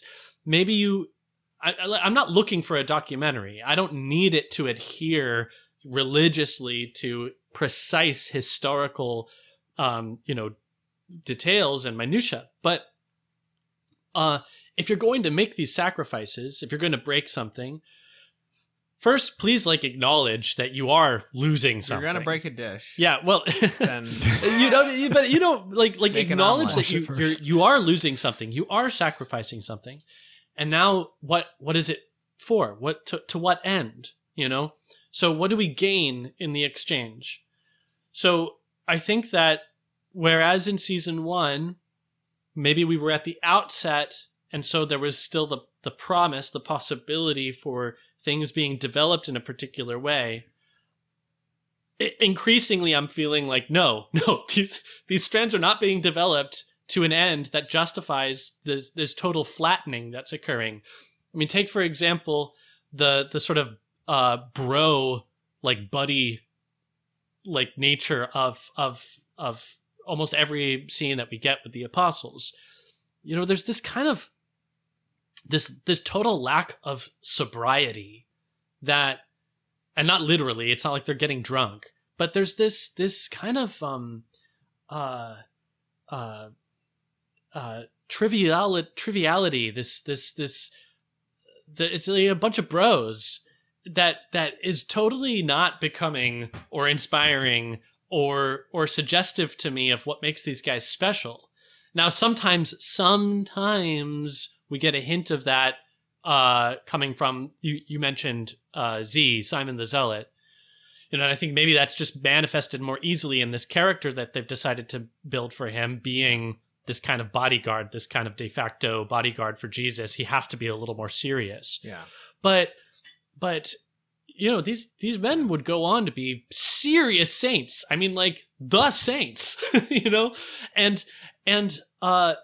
these are the men that are hand-picked by Jesus. I get it that they had their foibles, and that there's plenty of evidence for that within the Gospels, and that is why it's interesting to see those foibles maybe expressed. But am I going to get like a single moment of just even like having a glimmer of what these men will become? Not yet, unless it's in some sort of flash forward where we get like an aged St. Matthew, Well, I mean, up. it's interesting too that like in imagination, we visualize St. Peter is often depicted as being older, right? For instance, and they're all kind of the same age in this show, more or less. I know there's variation, but not really. And that might have something to do with it too. It's like there's not like some older characters who bring a different kind of energy to it or something like that. Historically, they probably would have been younger than we tend to depict them. Often the depictions that we're handed in the tradition is the apostles now as the ones establishing churches, not so much the apostles as they looked during the But there was probably just a different sense of masculinity then too, of like masculine seriousness. Right. Mm-hmm. And there's also, but it seems to run at cross purposes with some of the other kind of dramaturgical instincts that are present in the film, because in other respects there is this real attention to a kind of historicity. So even in just the decision to cast them all younger, the decision to cast them all of a particular kind of ethnicity or sort of vague sense of ethnic belonging to this region. Mm-hmm. The decision to have them all speaking in an accent, these are all gestures toward a kind of historical realism that I think gets totally lost in the tone of where the interactions are living, where the scenes are living, how these guys are interacting with each other and speaking to each other. So that there's this kind of dissonance that's created when you have these creative choices that are being made that are pointing to one end, and then these other choices that are kind of frustrating that. It ends up having the effect for me of reinforcing that I am watching an elaborate cosplay, like reinforcing that I'm watching a show, and so it's constantly taking me out, I have a pretty sturdy theory that might explain some of this. from an evangelical lens. And I say this as someone who was formerly evangelical before I was Catholic. And so, with respect to our evangelical listeners, if we have any, if you disagree with my interpretation of this, feel free to leave a comment or something, because we'd love to hear it. But my sense, and I've been seeing this over the 4 seasons, is one, I think it's important to realize, obviously, the genesis of the show, as it's like as if passion plays in the Catholic Church leaped onto the screen, kind of from being a passion play. Like the genesis of this show is Dallas Jenkins was doing these sort of dramatic restagings for his church community, and then of course it morphs into this show. But I think so there's kind of a pantomime purpose. That's kind of the roots, and part of that, I think, especially in a mega church or mainstream evangelical kind of culture, is it's the most important thing is relatability, because the only thing you have is scripture in order to really bring you close to the experience of what's happening in the Gospels. You don't have the benefit of tradition, and you don't have the sacraments either to really bring you that sense of personal closeness and relationship.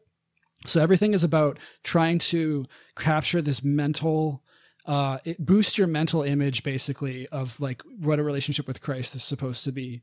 And obviously the only things that are allowed to really, really, unimpeachably present that image are what's found in scripture.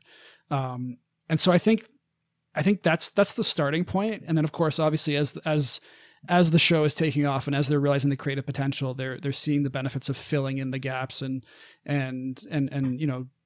basically kind of hewing more towards a more historically Catholic kind of approach to understanding these things. But they don't really have the evangelical mindset, in my opinion, doesn't have it doesn't have the I don't want to say the DNA, but it doesn't have what it needs in order to really kind of make that leap. So they're kind of trying to make that leap in ways that are, again, anachronistic, as we've been saying. They're trying to connect with kind of what the experience that they have, or we have as we know it, is reaching out in order to grasp what's happening in the story. And so that's how you end up with a character like Rema, who starts out as a kind of a functional to this sort of story, overarching story around the unimpeachable core story that we know is true. She's there to provide this kind of fleshing out of the women, and she can live in that mode quite happily, I think, in terms of story function, until that point when they decide, actually we need to bring her in as a romantic interest. And I know she's kind of set up from the beginning as a romantic interest, but she doesn't really function that way until, we get to season 3, season 4. At this point, what I think that comes to the fore partly because that's a very common experience for the evangelical audience. So, the vast majority of the audience watching it is, probably married or wanting to be married. And so that's a very, very relatable, common thing, as it is for non-evangelical viewers too. But yeah, that's kind of for a Catholic viewer, there's many more points of entry to connect to with the symbols, the sacraments, holy tradition, what we know from that. For an evangelical audience, they don't have that. And so this is the point of access. A character like Rema is really functioning as this kind of symbolic entry point. That's a good for point. A whole modern audience that doesn't otherwise have means to really psychologically and even spiritually try to put themselves into this experience. So they're trying to bring that relatability and to the audience, and they have to do it with modern 20th century ways of doing it. It's the same thing with Zebedee's, I don't want to call it a midlife crisis because it's not, but it's Zebedee went from being this incredibly, kind of rugged, masculine, awesome, just dad, father figure. And then as they start to flesh him out, I hate to say it, but he gets less interesting as they made him more of an actual character. And now he's in this whole hey, I got my oil business.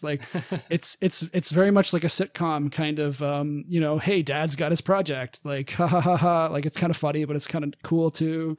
But it's who's changing careers in first century, Judea? Right. Yeah. Like Very it's uncommon. completely ridiculous. Yeah. But that's the thing. That's what the audience knows. It's a middle class audience for the most part. I would say that, that would be a normal part of kind of the middle class American experience is like, hey, these things change. You might have to change careers. So I think there's like a certain aspect there. Like, I think we have to acknowledge that there's a canniness there that is praiseworthy in terms of, trying to connect with the audience. And even if we take a historical view and look at other depictions in art throughout the history of Christianity, we see the same thing in various periods, of painting, especially, the Renaissance and, basically painters projecting their own situation in terms of the accidents of things, objects and clothes and all that, in order to try to bring the gospel into the present day in a way that the viewer, can kind of connect easily with it. It's the same thing happening here. And I'll just tie this thought off with this. The question is, why does this go off the rails? And I would say that it goes off the rails with Reima's character, where, essentially that becomes the plot. Like, it's not just simply shading. It's not just simply texture, not just an access point, but that becomes the story. Like, Thomas and Reima becomes the story of the first 3 episodes, basically, to the point where what happens at that story is now going to determine basically the rest of the show. Yeah. Like, it's very much a turning point because we can see the way it affects Thomas, the way that affects the rest of the disciples. Even with the good intention, I assume the intention is, hey, this is going to make Thomas's doubting and his coming to believe, his proclamation to belief after the resurrection, this is going to make that that much more better. I'm sure that's the intention, is now that we have this sense of why he was doubting, it's going to make his proclamation all the more powerful. But I think what we see instead is, it's reductive. It's reductive. The inventing aspect, it's veering off. It's no longer adding, texture. It's now creating a whole new branch, basically. So Reima is not just color for Thomas; she becomes color for the entire story. And like, she sort of becomes so important as a part of Thomas that she pulls him out of the main story of the gospel. It's constraining, it's delimiting, so in the same way that I sort of took issue with Martha's whole character seemingly being about her fussiness over the house, it's like increasingly this comes to dominate Thomas's character, and it's going to dominate his doubting, and so it's going to dominate my ability to sort of see reflected in that a multiplicity of experiences, and reasons for doubt. Right. I mean, these gospel passages, right? They're recorded for a reason, and they're recorded in their simplicity for a reason, and so I think that, again, like, you have to be so aware of what it is that you're losing, what it is that you're breaking, and then perhaps what it is that you're gaining in exchange. And I think that... And this is one of the perils of this entire project. Yes. Like, the very idea of doing a movie is one thing, but like a 7-season series... Right. That's 70 hours. Right. Or, whatever, times 8, not times 10, but, Well, and I think that maybe in another world, you spend a little less time developing these subplots, and you spend a little more time digging even more into the scriptures, even more into, these moments with the disciples. There's so much that we haven't seen and that we're not going to see. Because now here we are at the outset of Holy Week, Right. And so the sequencing of events is all kind of twisted up at this point. Yes. Because that's frustrating also. Yeah, because we have John the Baptist seemingly dying very close to Holy Week, when in reality, in the Gospels, he dies. Well, not all of them record. John doesn't record anything about John's death, but Luke kind of mentions it in passing, as Herod kind of remembers that he beheaded John the Baptist. We don't actually get the description, but Matthew and Mark describe it, and they both describe it as something that happens early on in Jesus's ministry, and it's actually the catalyst for the first multiplication of the loaves and fishes. And in fact, Jesus's reaction to it is a little different. I mean, in the show, he's kind of like, at this like kind of campsite by himself and sobbing on the ground and all this. But in the Gospels, what we get is it says that he withdraws and goes off on a boat by himself to get away from everyone.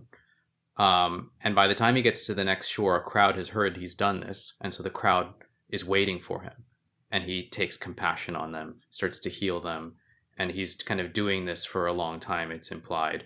And then, then we get the whole thing where like, oh, they're hungry, we can't send them away, and he multiplies the loaves for the first time. So it sort of shows Jesus trying to process his grief, trying to get away for a private moment after his cousin has been killed, but he has this job to do, and he cannot stray from the mission. That's the way the Gospels present it to us.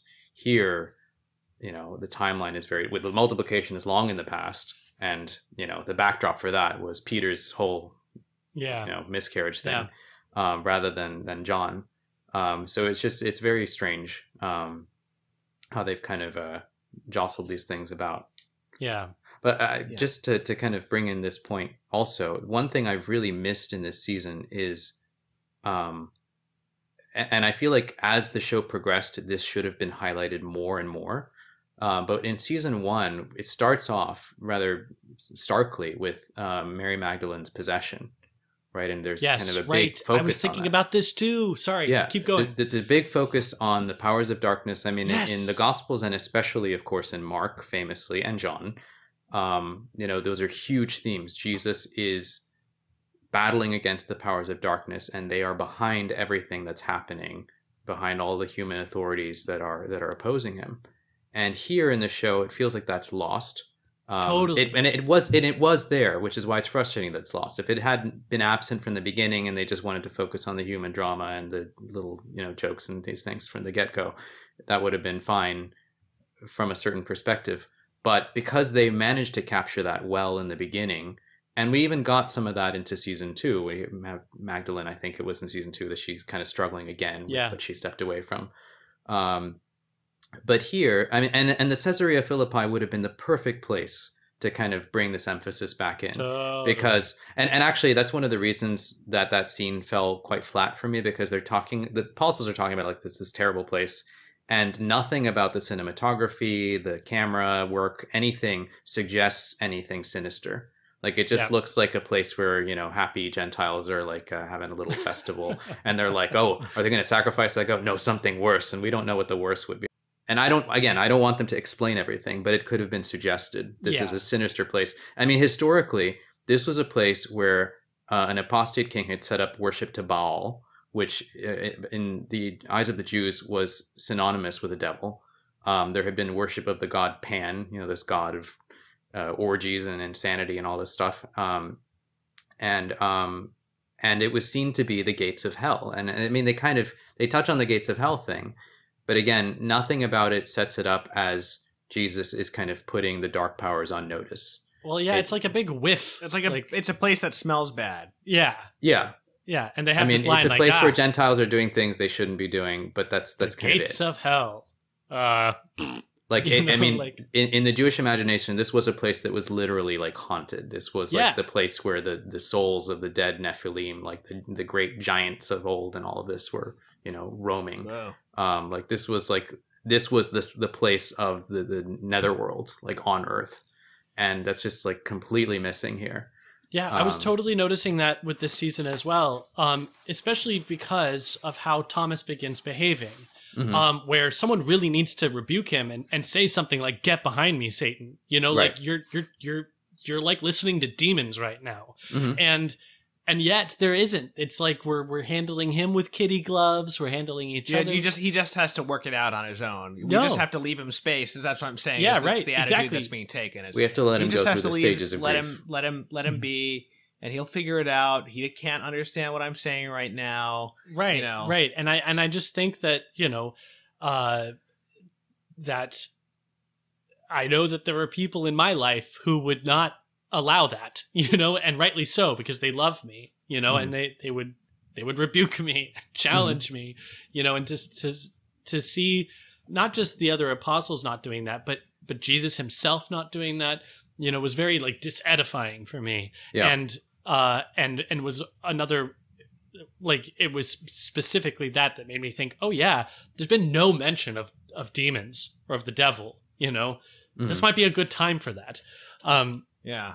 Well, Judas is going to have a demon enter into him, right? Yeah, well, there was like acknowledge that. There was like an allusion to it when Judas was giving them his idea about something, and then he says, maybe Thomas isn't one of the true sheep, and one of the other apostles says, has a devil gotten into you?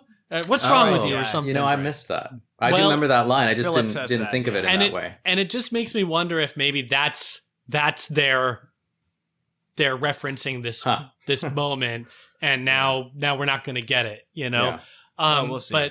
But they are spending an entire episode on Holy Week, so they better an entire season. An entire season. Listen, they better give us every detail. I don't think it's for want of material. You know, I think that there's plenty of material to sustain a 7-season show about, you know, Jesus's public life, and perhaps maybe a season for afterward. You know, but well, this is a good point to bring up. Actually, I think something that is probably on a practical level is the reason why season 4 feels kind of both too fast and too slow, which is that Dallas Jenkins has been very vocal about his desire to make season 6, the entirety of season 6, the crucifixion, which presumably I don't know how he's going to do that, but I think it's a very interesting idea. I assume that's going to mean a lot of flashbacks, similar to like scenes what we see in the Passion of the Christ when there's like the flash back to the Last Supper and stuff like that. I don't know how Jenkins is going to do it, but I assume there's going to be a lot of material perhaps that we have, at least I hope, a lot of material that we haven't seen. Yeah. That should be in the lead up to Holy Week will hopefully be there. But my sense is that because season 5 has to be all Holy Week, and that's a very appropriate decision in my opinion, and season 6 has to be all crucifixion, that means that we only have one season to basically cover all this ground, and you can definitely see how season 4, you know, is rushing to cover all that ground at the same time that it's just so lopsided in a lot of ways, and such to the point that the main plot of season 4 is episodes 1 to 3 is Thomas and Rhema basically, and then the effects that has, and then kind of from that point the back half of the season is very much Judas, like in terms of like main development. You know, it's if they're rushing through. Like one thing I love about how they introduced Judas in season 2 was season 2 and 3 was he's a likable guy. Like I like this guy. He seems like a really decent fellow, you know, and he's really sincere, and I was really looking forward to seeing how are they gonna show that turn and show the corruption, and like how corruption can happen so subtly. And I feel like there was a missed opportunity here where basically because they have to cover all this ground. Now they're not doing it super fast, but there's definitely a sharp turn where it's like, oh, okay, now we're in the Judas is corrupting, you know, arc. Like there was a shift there that we didn't get to see. And I think it's, you know, so that's part of it, is like the ambitions for the show, which are pretty incredible, I think are kind of putting season 4 in this lopsided, like redheaded stepchild kind of position where it has to carry all this weight that it really can't. But if carry. if we had done away with this stupid romance subplot and just spent more time with the apostles, more time with these interactions like the ones that emerge between Matthew and Peter. Like, why is it that that's the only like apostle to apostle relationship that's really been fleshed out or given any sort of like substance? You know, like you've got 12 people. You can do it. You know, you don't need all these other things being imported. And so like, I agree with you that I think that there was a missed opportunity with Judas, because I also was interested. Oh yeah, what are they going to do with Judas? He's super likable. He's super nice. Like, there's a lot of opportunity here to have this slow burn and like cook a personal relationship with Jesus and how that could sour. You know, remember how Judas was like the first time after the sermon and like that like pan passed all the apostles. That was Judas, awesome. Like, that was super cool. Yeah. You know, but no, you know, instead, basically, he just goes and like sees his old boss, and now we're off to the races. Like now every interaction is Judas doesn't get it. Judas is all about the money. Judas is about like the military messiah. And it's like, man, like this, okay, I've seen this before, Right. you know? But you know, if there could have been maybe a rebuke, you know, maybe it's not Thomas that gets fatalistic and despairing. Maybe it's Judas. And it's not everybody handling him with kitty gloves and giving him time. Maybe it's something that's a correction that's not received well, you know? Like, I'm just spitballing here, but these are possibilities that now aren't going to be able to be realized, you know? And what we've gotten instead is something that's pretty, again, like, flat. So we've talked about the romance subplot, and we've talked about the aftermath of Rhema's death and how it affects the rest of the season.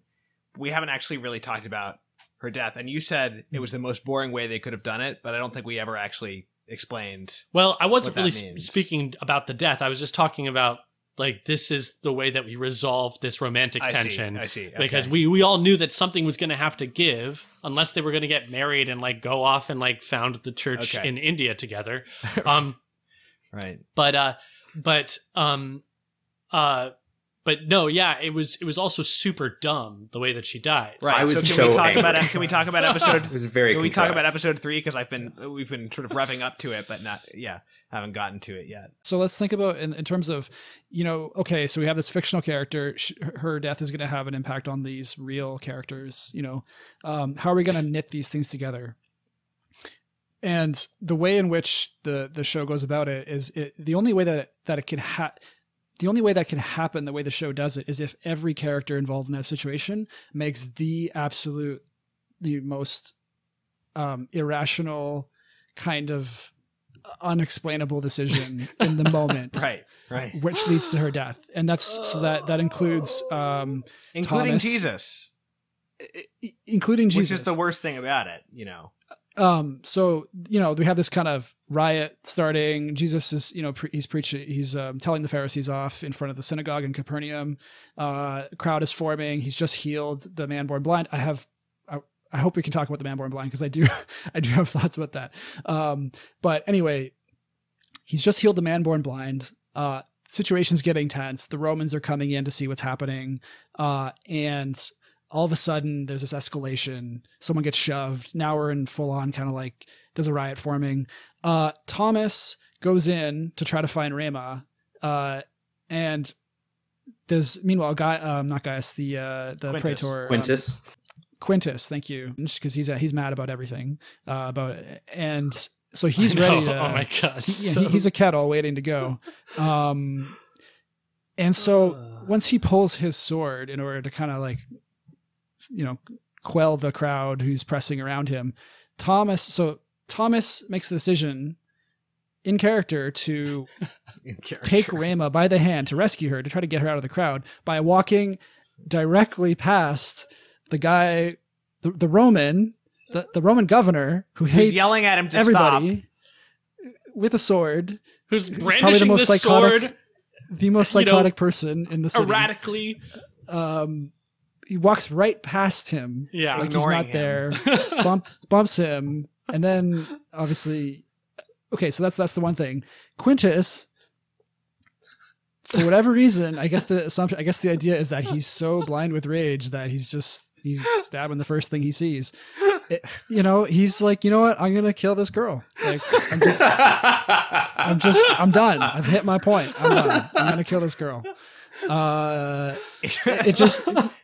None of it makes any sense on a story character level. You know, it's an event that can only happen if everybody makes the absolute worst decision possible. Yes. And when you have that in drama, it never works. Yeah. It's not gonna, it has to be, you know, even just if one of those things was changed, I could see it maybe. I still wouldn't like it. I still wouldn't, you know, but at least if something was convincing about characters' motivations, then you could get away with it. But it's not the case here. It's right. You can feel you feel the hand of the maker. Yeah. This is how it has to go. And it's just very, very. Yeah. Well, and it was super telegraphed, you know, it was super telegraphed, because I think there were like a solid, you know, almost 30 seconds before she actually dies, where I was thinking in my heart, no, this can't. And not because I felt attached to Rema, but because I just thought, no, this cannot be. This is so dumb. Yeah. Well, and also it felt like a 90s film where it's like, someone is like, oh, watch your little brother. And, they like Mary Magdalene, to use the word that triggered, you had one job, and the job was to watch Rema. I think Tamar was also, they're both like, oh, watch her. Like she's a child. And of course, Rema wanders off, as children in 90s films always do. And, the siblings are like, oh, we were distracted. It's just like everything about it was just so contrived and stupid. Yeah. And Jesus is also, he's preaching to a crowd that isn't listening to him, that's like rioting, but he's like continuing to just like stand there talking, but like it's just drowned out. And like, why would he do that?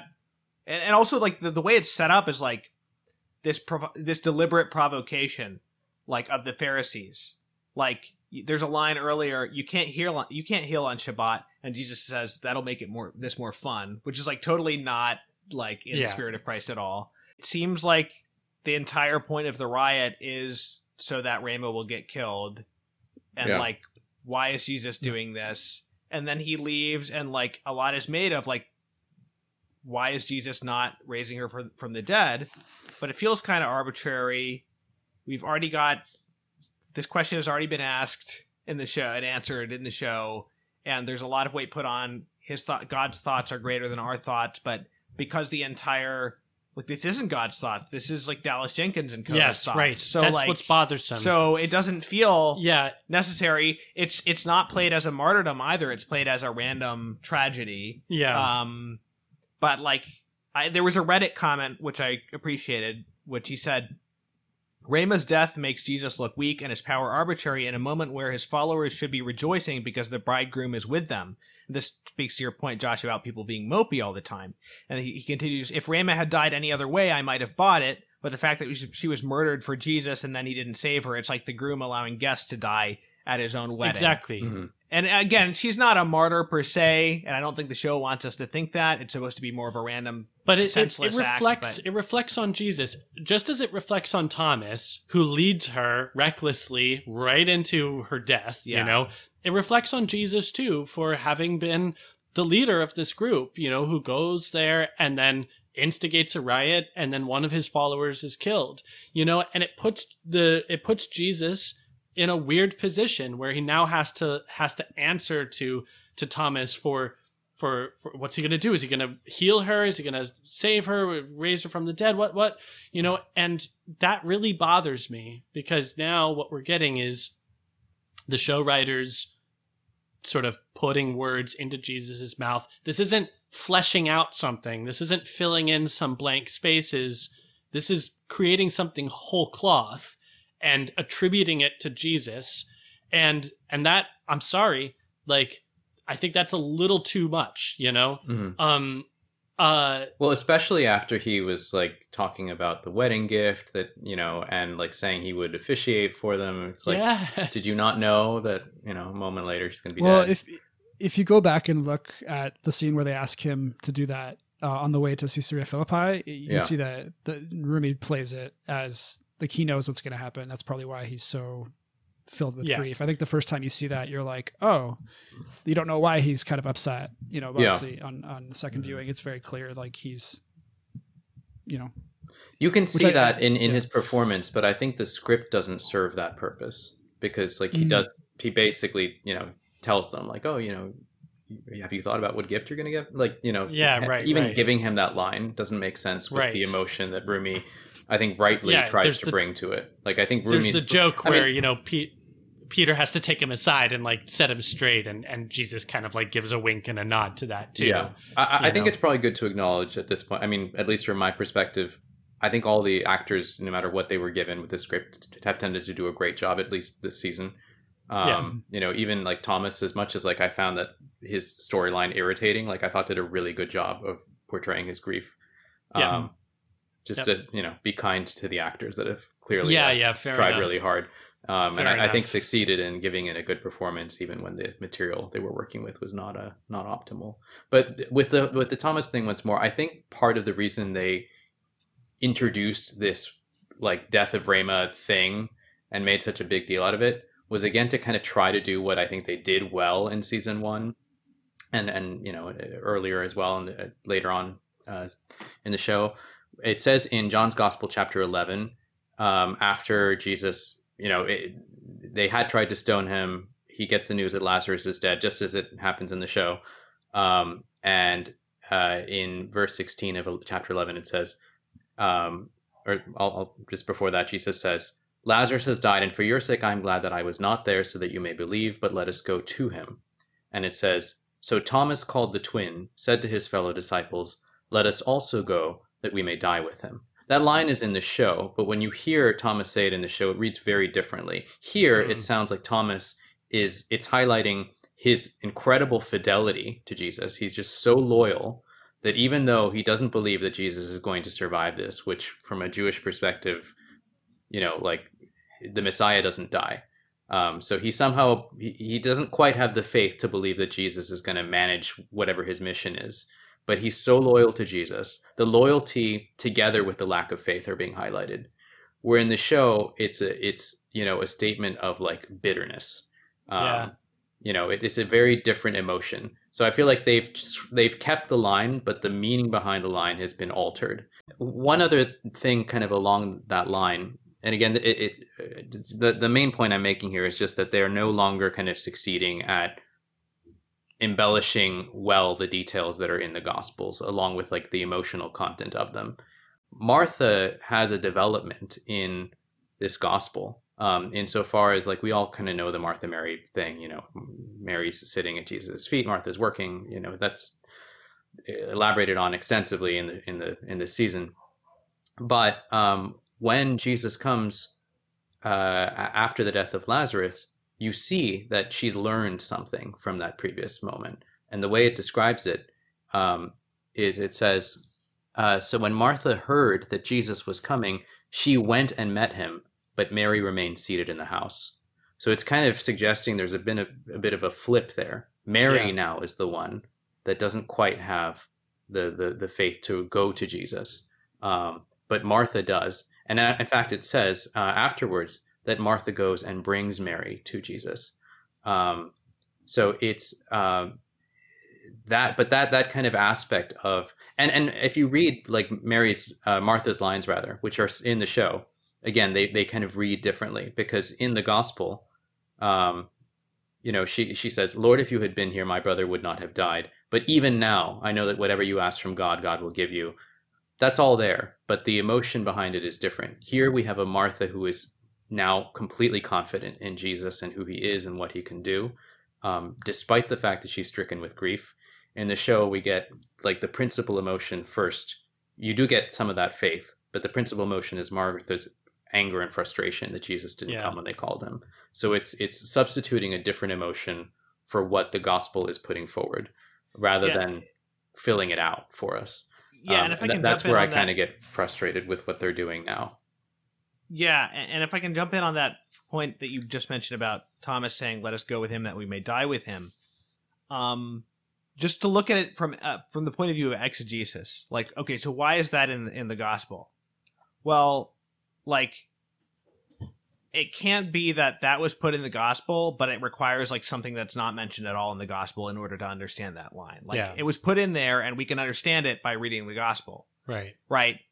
But like, if you were just trying to do exegesis of that line in the Gospel, you would never imagine that it was because of something like what happens in the show, and you would never you just wouldn't read it that way.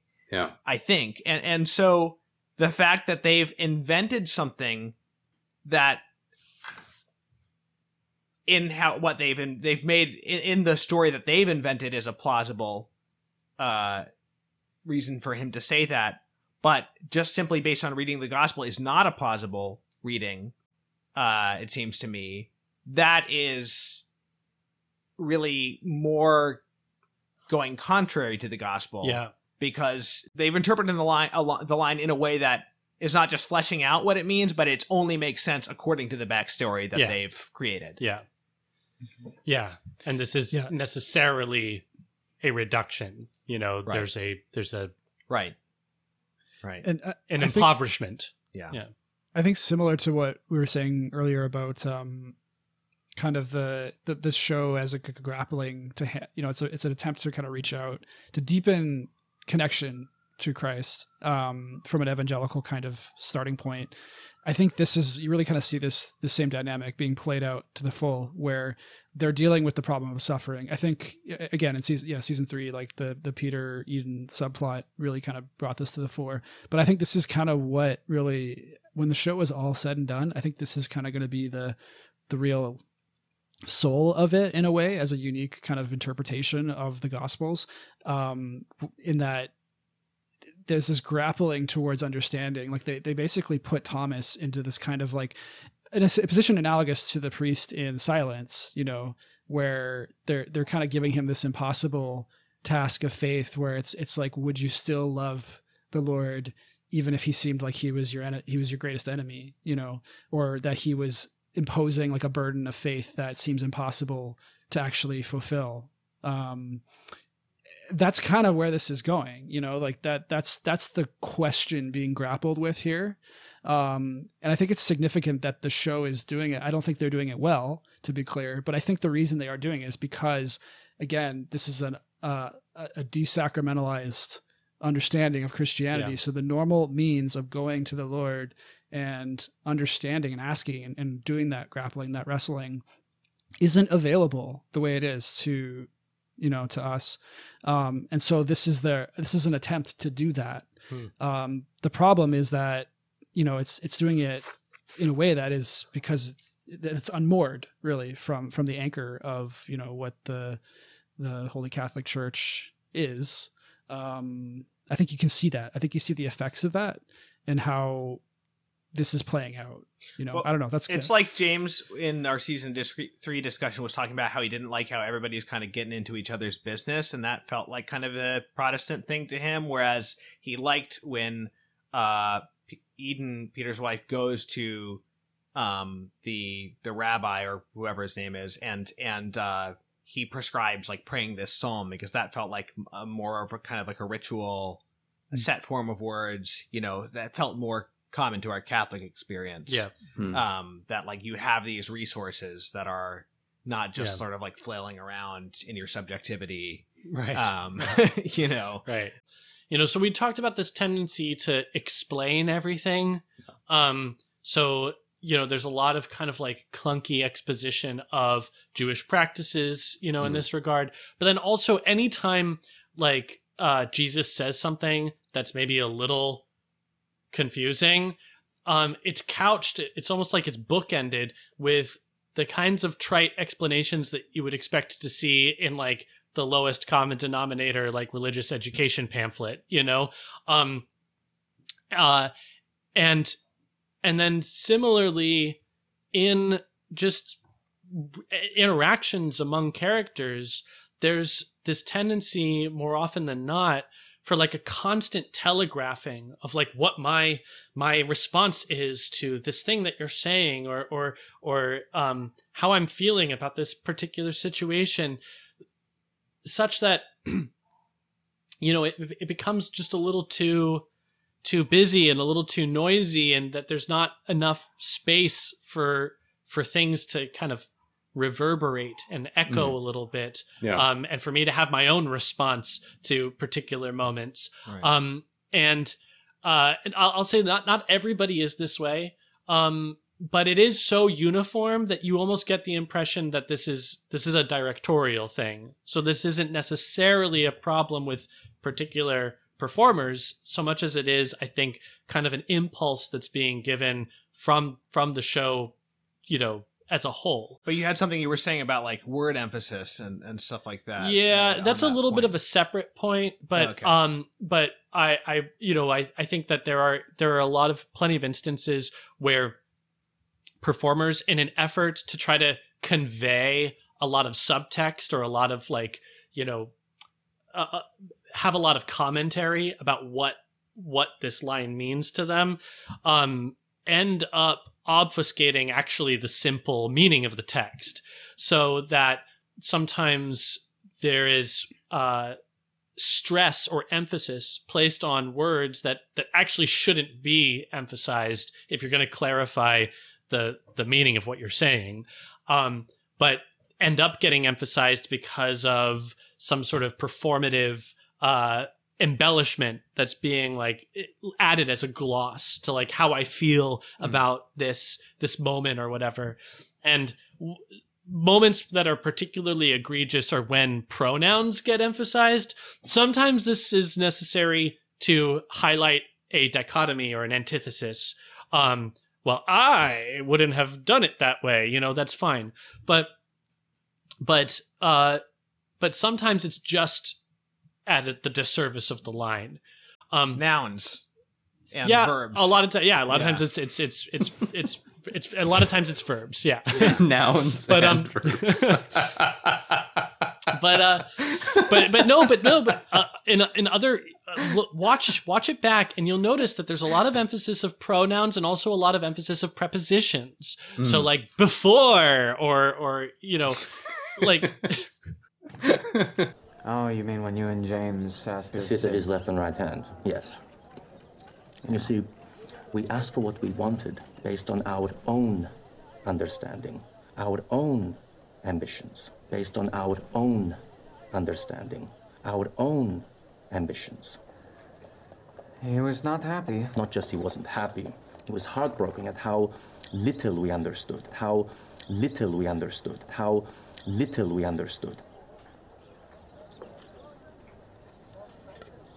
You believe I'm doing this from a lack of understanding? Well, it is your idea.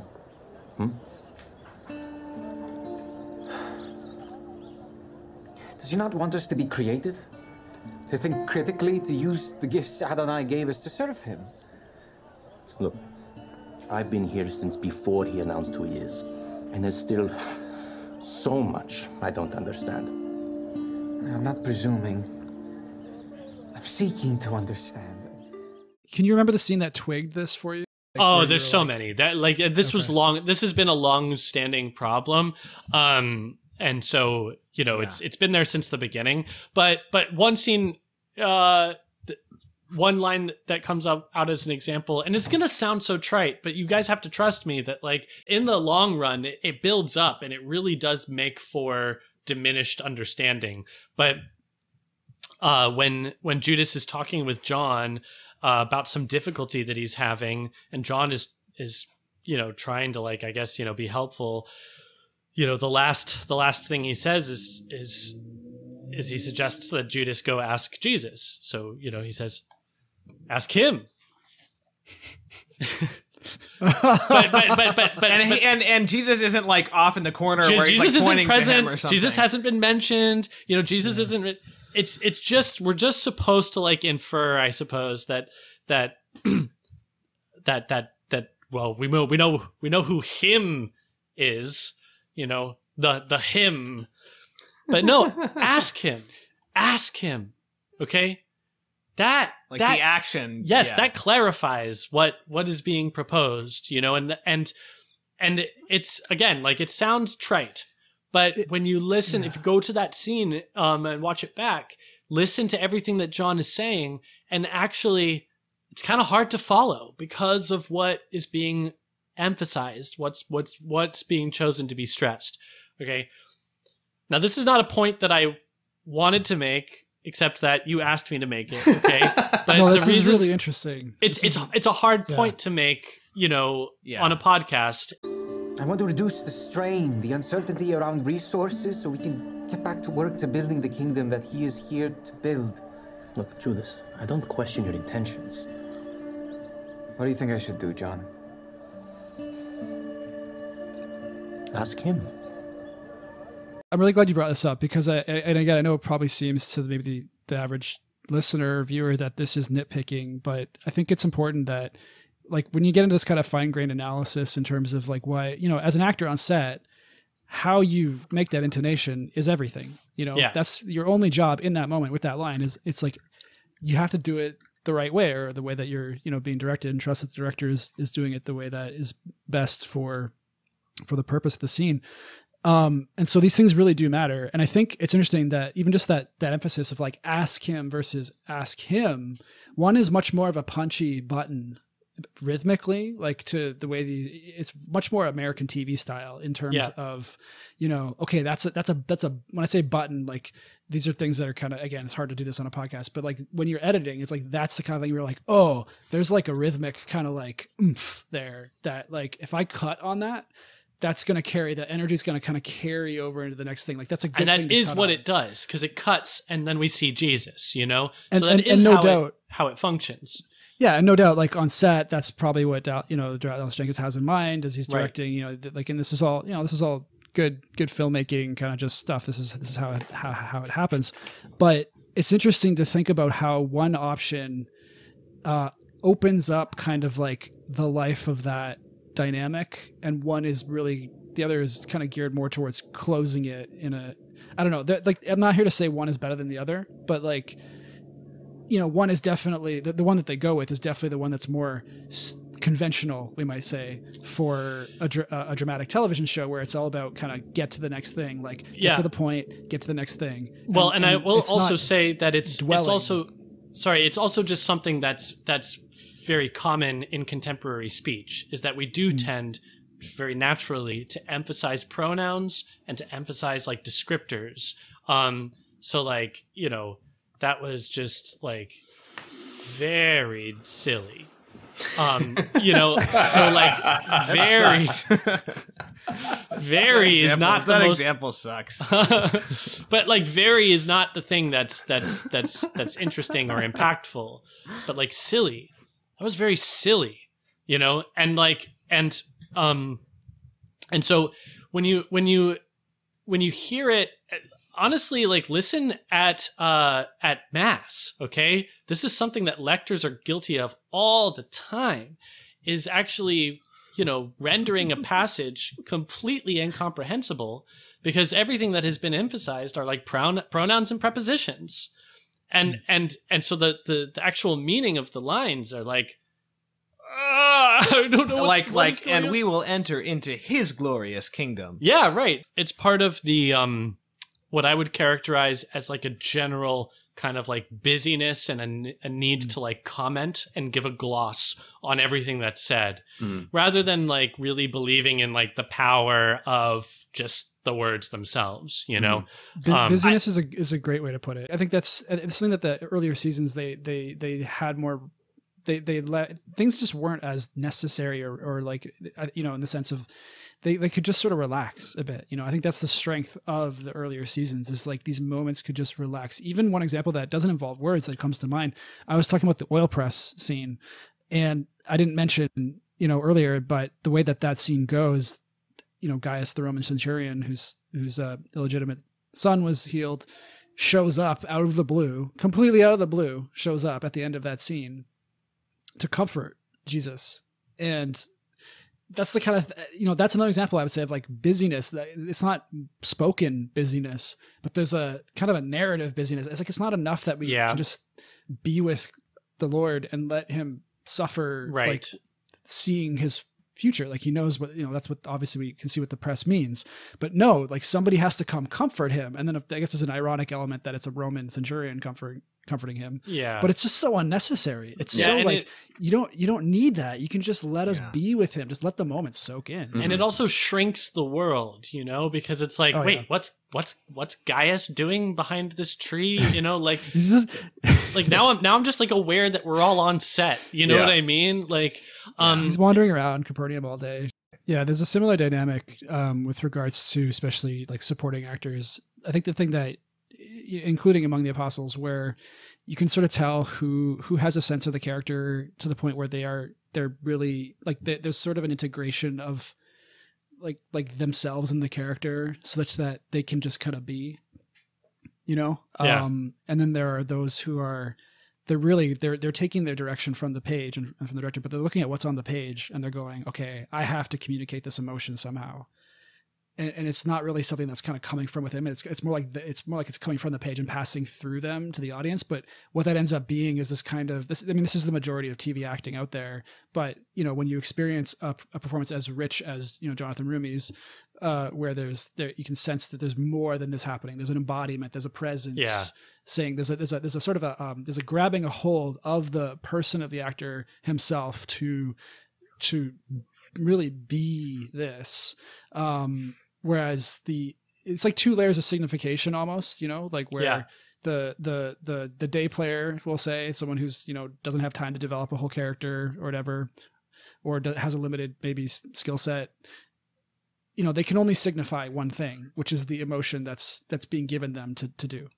And it's never very convincing. Like it's always kind of like, it's always like it's a layer removed from like a full experience of the reality of that emotion. It's more like it's very clearly somebody just giving an idea of it, as opposed to somebody who is really, really presencing that, there's like a double layer of signification there, kind of where it's really become part of them. And then they're kind of giving that like as an actual like work of art from themselves. I don't know. Does that make sense? Yeah. To you guys? Like, I think you see that Roumie distinction with all the actors.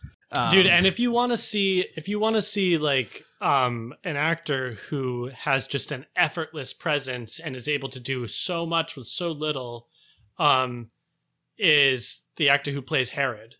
We see him for just a few moments during that whole sequence, but it's like everything he says, everything he does, like just effortlessly commanding my attention, and allowing for a lot of possibilities of what actually so much of my attention is because I don't really know what's going on in his head or how he's going to respond, Well, to that point, and something you said earlier, James, I think this probably also draws to a certain extent, as you were highlighting earlier, Nathan, on evangelical culture. Insofar as in evangelical worship music, there does tend to be an emphasis on telegraphing the emotion you're meant to feel. Right, that's a big part of it. It's also an aspect of, just the kind of need to explain things is also, I think, part of that. It's a big kind of component of not good Christian fiction, whether it's Catholic or Protestant, but I think there's more Protestant fiction out there probably. And they've kind of defined the genre in a certain way, but there's a need to there's no subtext. Everything is explained. Yeah. Nothing can be possibly confusing because you might get the wrong idea about your salvation or something like that. And that is the impression one gets when you see some of these interactions between characters. It's like, I want to just make it so clear that there's no confusion here, how these people are relating to each other in this moment. Yeah. Yeah. I think I even think a little bit of like the NIV, which I hate, the NIV Bible, because the NIV tries to avoid confusion and sometimes it does it. First of all, there's like 1,000 NIVs with lots of commentary in them, but not always the best commentary. But it often tries to correct the text where it might be confusing. So, that famous passage in Matthew where Jesus is talking about celibacy and he uses the phrase eunuchs for the kingdom of heaven, gets corrected to those who, it doesn't use the word abstain, but essentially abstain from marriage, right? So they have to explain what the text says. Where Jesus says that the mustard seed is the smallest of all seeds, well, that's scientifically inaccurate. So we have to say, it's a small seed. We can't have him say it's the smallest, which is what the Greek says. Where there are passages affirming the importance, there's 2 verses that affirm positively the importance of maintaining apostolic traditions. That gets changed to teachings because we can't have Catholic or Orthodox implications come through the text. So there's a bit of that tendency, I think, in the show as well. Like these things that might be confusing, you can't let them be ambiguous. You have to explain everything.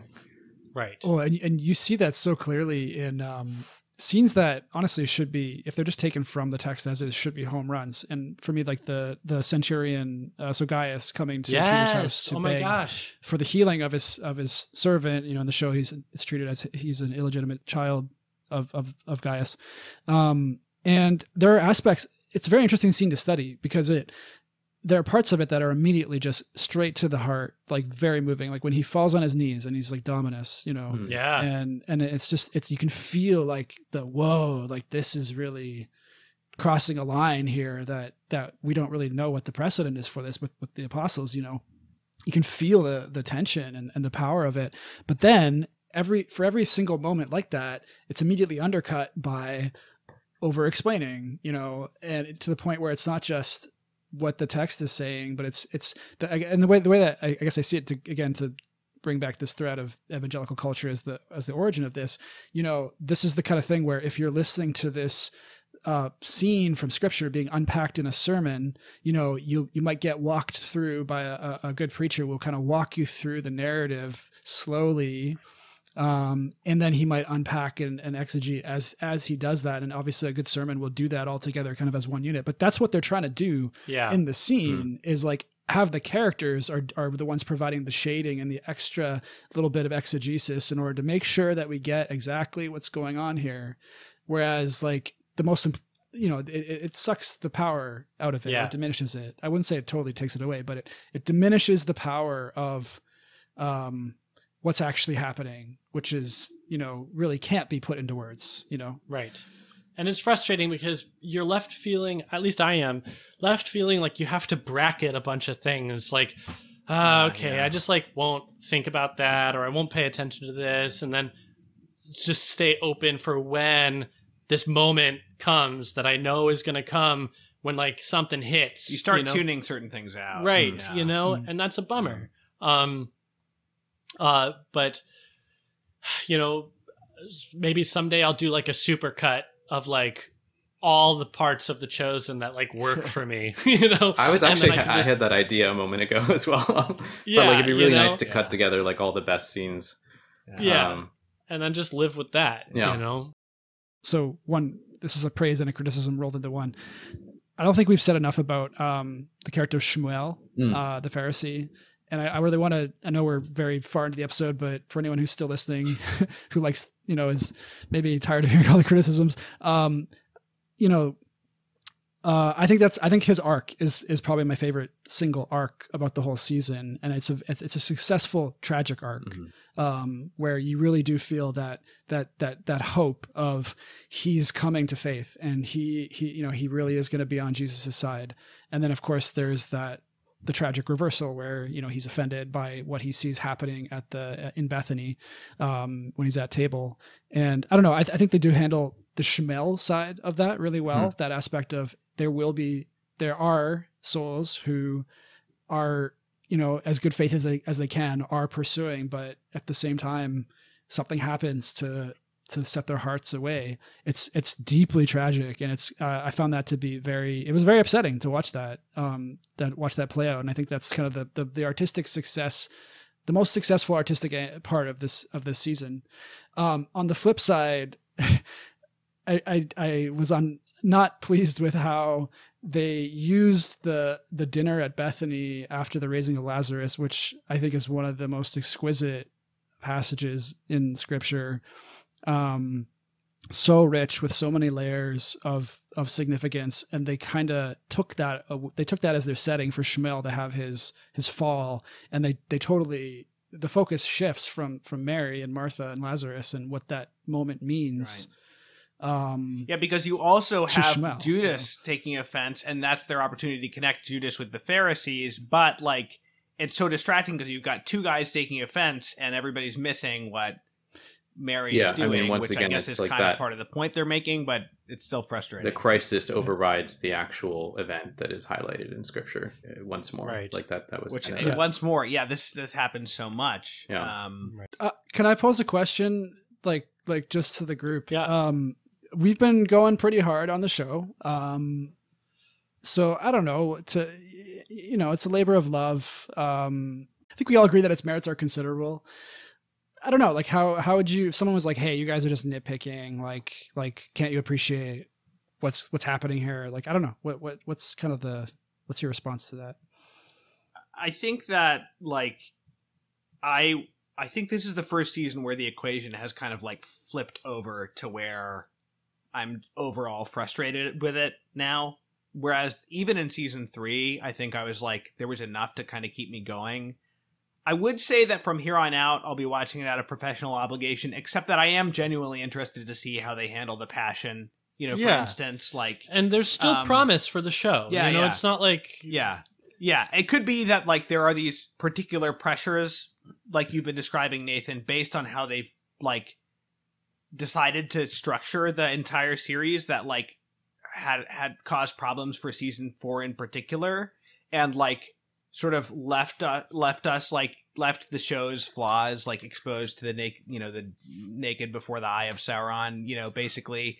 But like, you know what I'm saying? Like the flaws are more apparent because of the strengths not working as well. yes. I think my overall like complaints are like I found myself continually frustrated like very frequently by like so much meaningless banter that like wasn't going anywhere or wasn't necessary, or just like unnecessarily drawn out melodramatic scenes that don't really tell me anything I didn't already know. And then the frustrating thing again, or the sad thing again, was like even the stuff that the show usually does well, I just found myself less excited by, and I think that's because I was often kind of like starting to feel the formula. Like there's only so many different ways you can portray a healing, and like there's a lot of hugs in this show, and like sometimes they're very moving, but like there's only so many ways you can do it, right? And this is a 7-season show, so it starts to feel like something you've seen before. And I hate to say it, and this isn't really a criticism of Roumie's performance, but we've always said this is the strongest part of the show. I hate to say it, but like even that is like working on me less as like I start to see like the same moves made. Well, yeah, it's like we're buddy, we're having a good time, and now we're like really sincere and maybe a bit overwrought. Right. And know? So one thing I noticed with this show, with this season, was like how often he's getting very emotional, even in things that could have been more matter of fact or could have been just more sober. Like when he's talking to Martha about like, you are concerned about many things, he's like tearing up, and I just don't think it could have been compassionate and like tender without being like this like almost choked up moment. And I don't know who's responsible for that. Jonathan Roumie's an amazing actor, and it pains me to say, but it started to feel a little bit like repetitive, I guess. Yeah. Even in its best moments. And so, I don't know if there's a way that they can get out of that. I think obviously like the crucifixion changes things up enough that like there's going to be fresh stuff. Like he just said he's done his last major sign, right? So like there's different things that are going to be happening, different types of scenes that we're going to see. But yeah, I just hope that like the crucifixion, they're spending a whole season on it. Like I hope it isn't just like a bunch of people freaking out and distracting us from the crucifixion. You know what I mean? Because one of the things Dallas Jenkins says is like they're not going to try to do the same thing that the Passion of the Christ did, where it was like focused on the physical brutality, because they already did that so well. But here with a multi-season show, it's the relationships that have been developed and our connection to Jesus that has been developed, and so it's more emotionally devastating. But I can see that overplaying the relationships and how this affects this person, how this affects that person, if they do that in the way that they've been handling so many of these subplots with the characters, it could just as easily like be an imposition on my emotional experience and something that takes me out of it. And that's what I fear, especially when you say we're going to spend a whole season on Holy Week and then a whole season on Good Friday.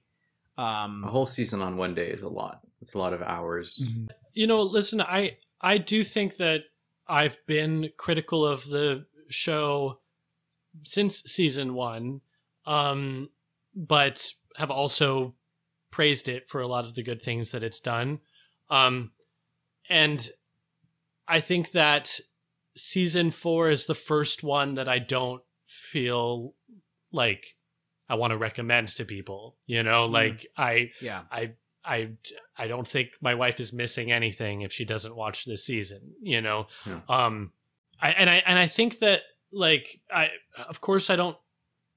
want to give credit where credit is due, and I of course don't want to be like mean-spirited about any of this, but I think that you open yourself up to criticism when you start to play fast and loose with the person of Jesus, and not that Roumie's playing fast and loose with him, but you do feel like the show is beginning to play a little fast and loose with him, and that it's becoming more culpable, like, Yeah. Right. I think originally it was only the jokes that made me feel they were. Yeah. Well, and sort of that is, invested. to be fair, I think that's one of the few things they've actually improved, at least from like the season 2 low point of like the too soon jokes and these things. Yeah, like, because yeah. we didn't get that kind of constant interruption of serious moments by a gag. Like, that's gone now. I mean, but we did get a little bit of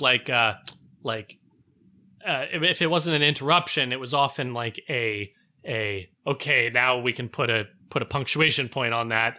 Like, Yeah, because with the raising of Lazarus, I was like, oh, great. It doesn't seem like they're going to do a joke. And then finally they got to it. And I don't know. Maybe it's not so much like gags now as it is just kind of like, now we're going to let our hair down and banter kind of thing. Right. Yeah. It's not like a stupid, like punchy too soon necessarily. But it's because the series is getting more dark and serious. And so I think that helped them to steer away from some of the jokes. Yeah. There is one flaw I wanted to just mention that I don't think they can really recover from at this point, just because the chronology is sort of messed up. I mean, once you've kind of put it up there, you can't reverse it. And it's merely everyone's understanding of who Jesus is. In the Gospels, John's a bit different here. In John, you get some of the apostles that Jesus is calling recognize him as the Messiah right away. But the crescendo in John is we move from a recognition that he's the Messiah to Thomas's confession after the resurrection that Jesus is his Lord and his God, right? That's like a high point. In the Synoptic Gospels, you get a slower progression where people recognize Jesus as maybe the Messiah, but definitely the great prophet that Moses promised, right? He's the new Moses. This is promised in the book of Deuteronomy by Moses himself. And Jesus, that's like the one title that he's willing to publicly affirm. Yes, I am that person.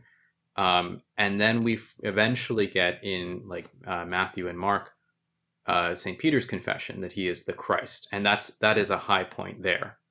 And Jesus is teasing in many ways that he is divine. That's there. But the whole point is nobody gets it. Nobody gets it that whole time. They don't even get that he said he's going to die.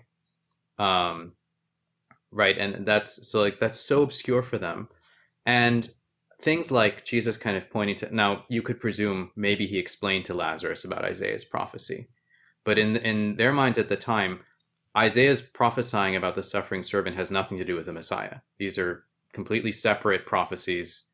And that's part of the whole point, is that Jesus's coming was so baffling because all of these things that were predicted about him would have seemed, until Jesus puts them together for instance, in the Emmaus Road story, where he explains everything in the scriptures that is about him in the Psalms, it says, and in the law, to the apostles, until he gives them the interpretation, they don't understand that the suffering servant and all these other things are all about him.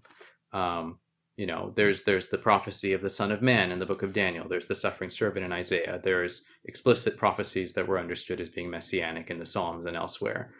There's the great prophet.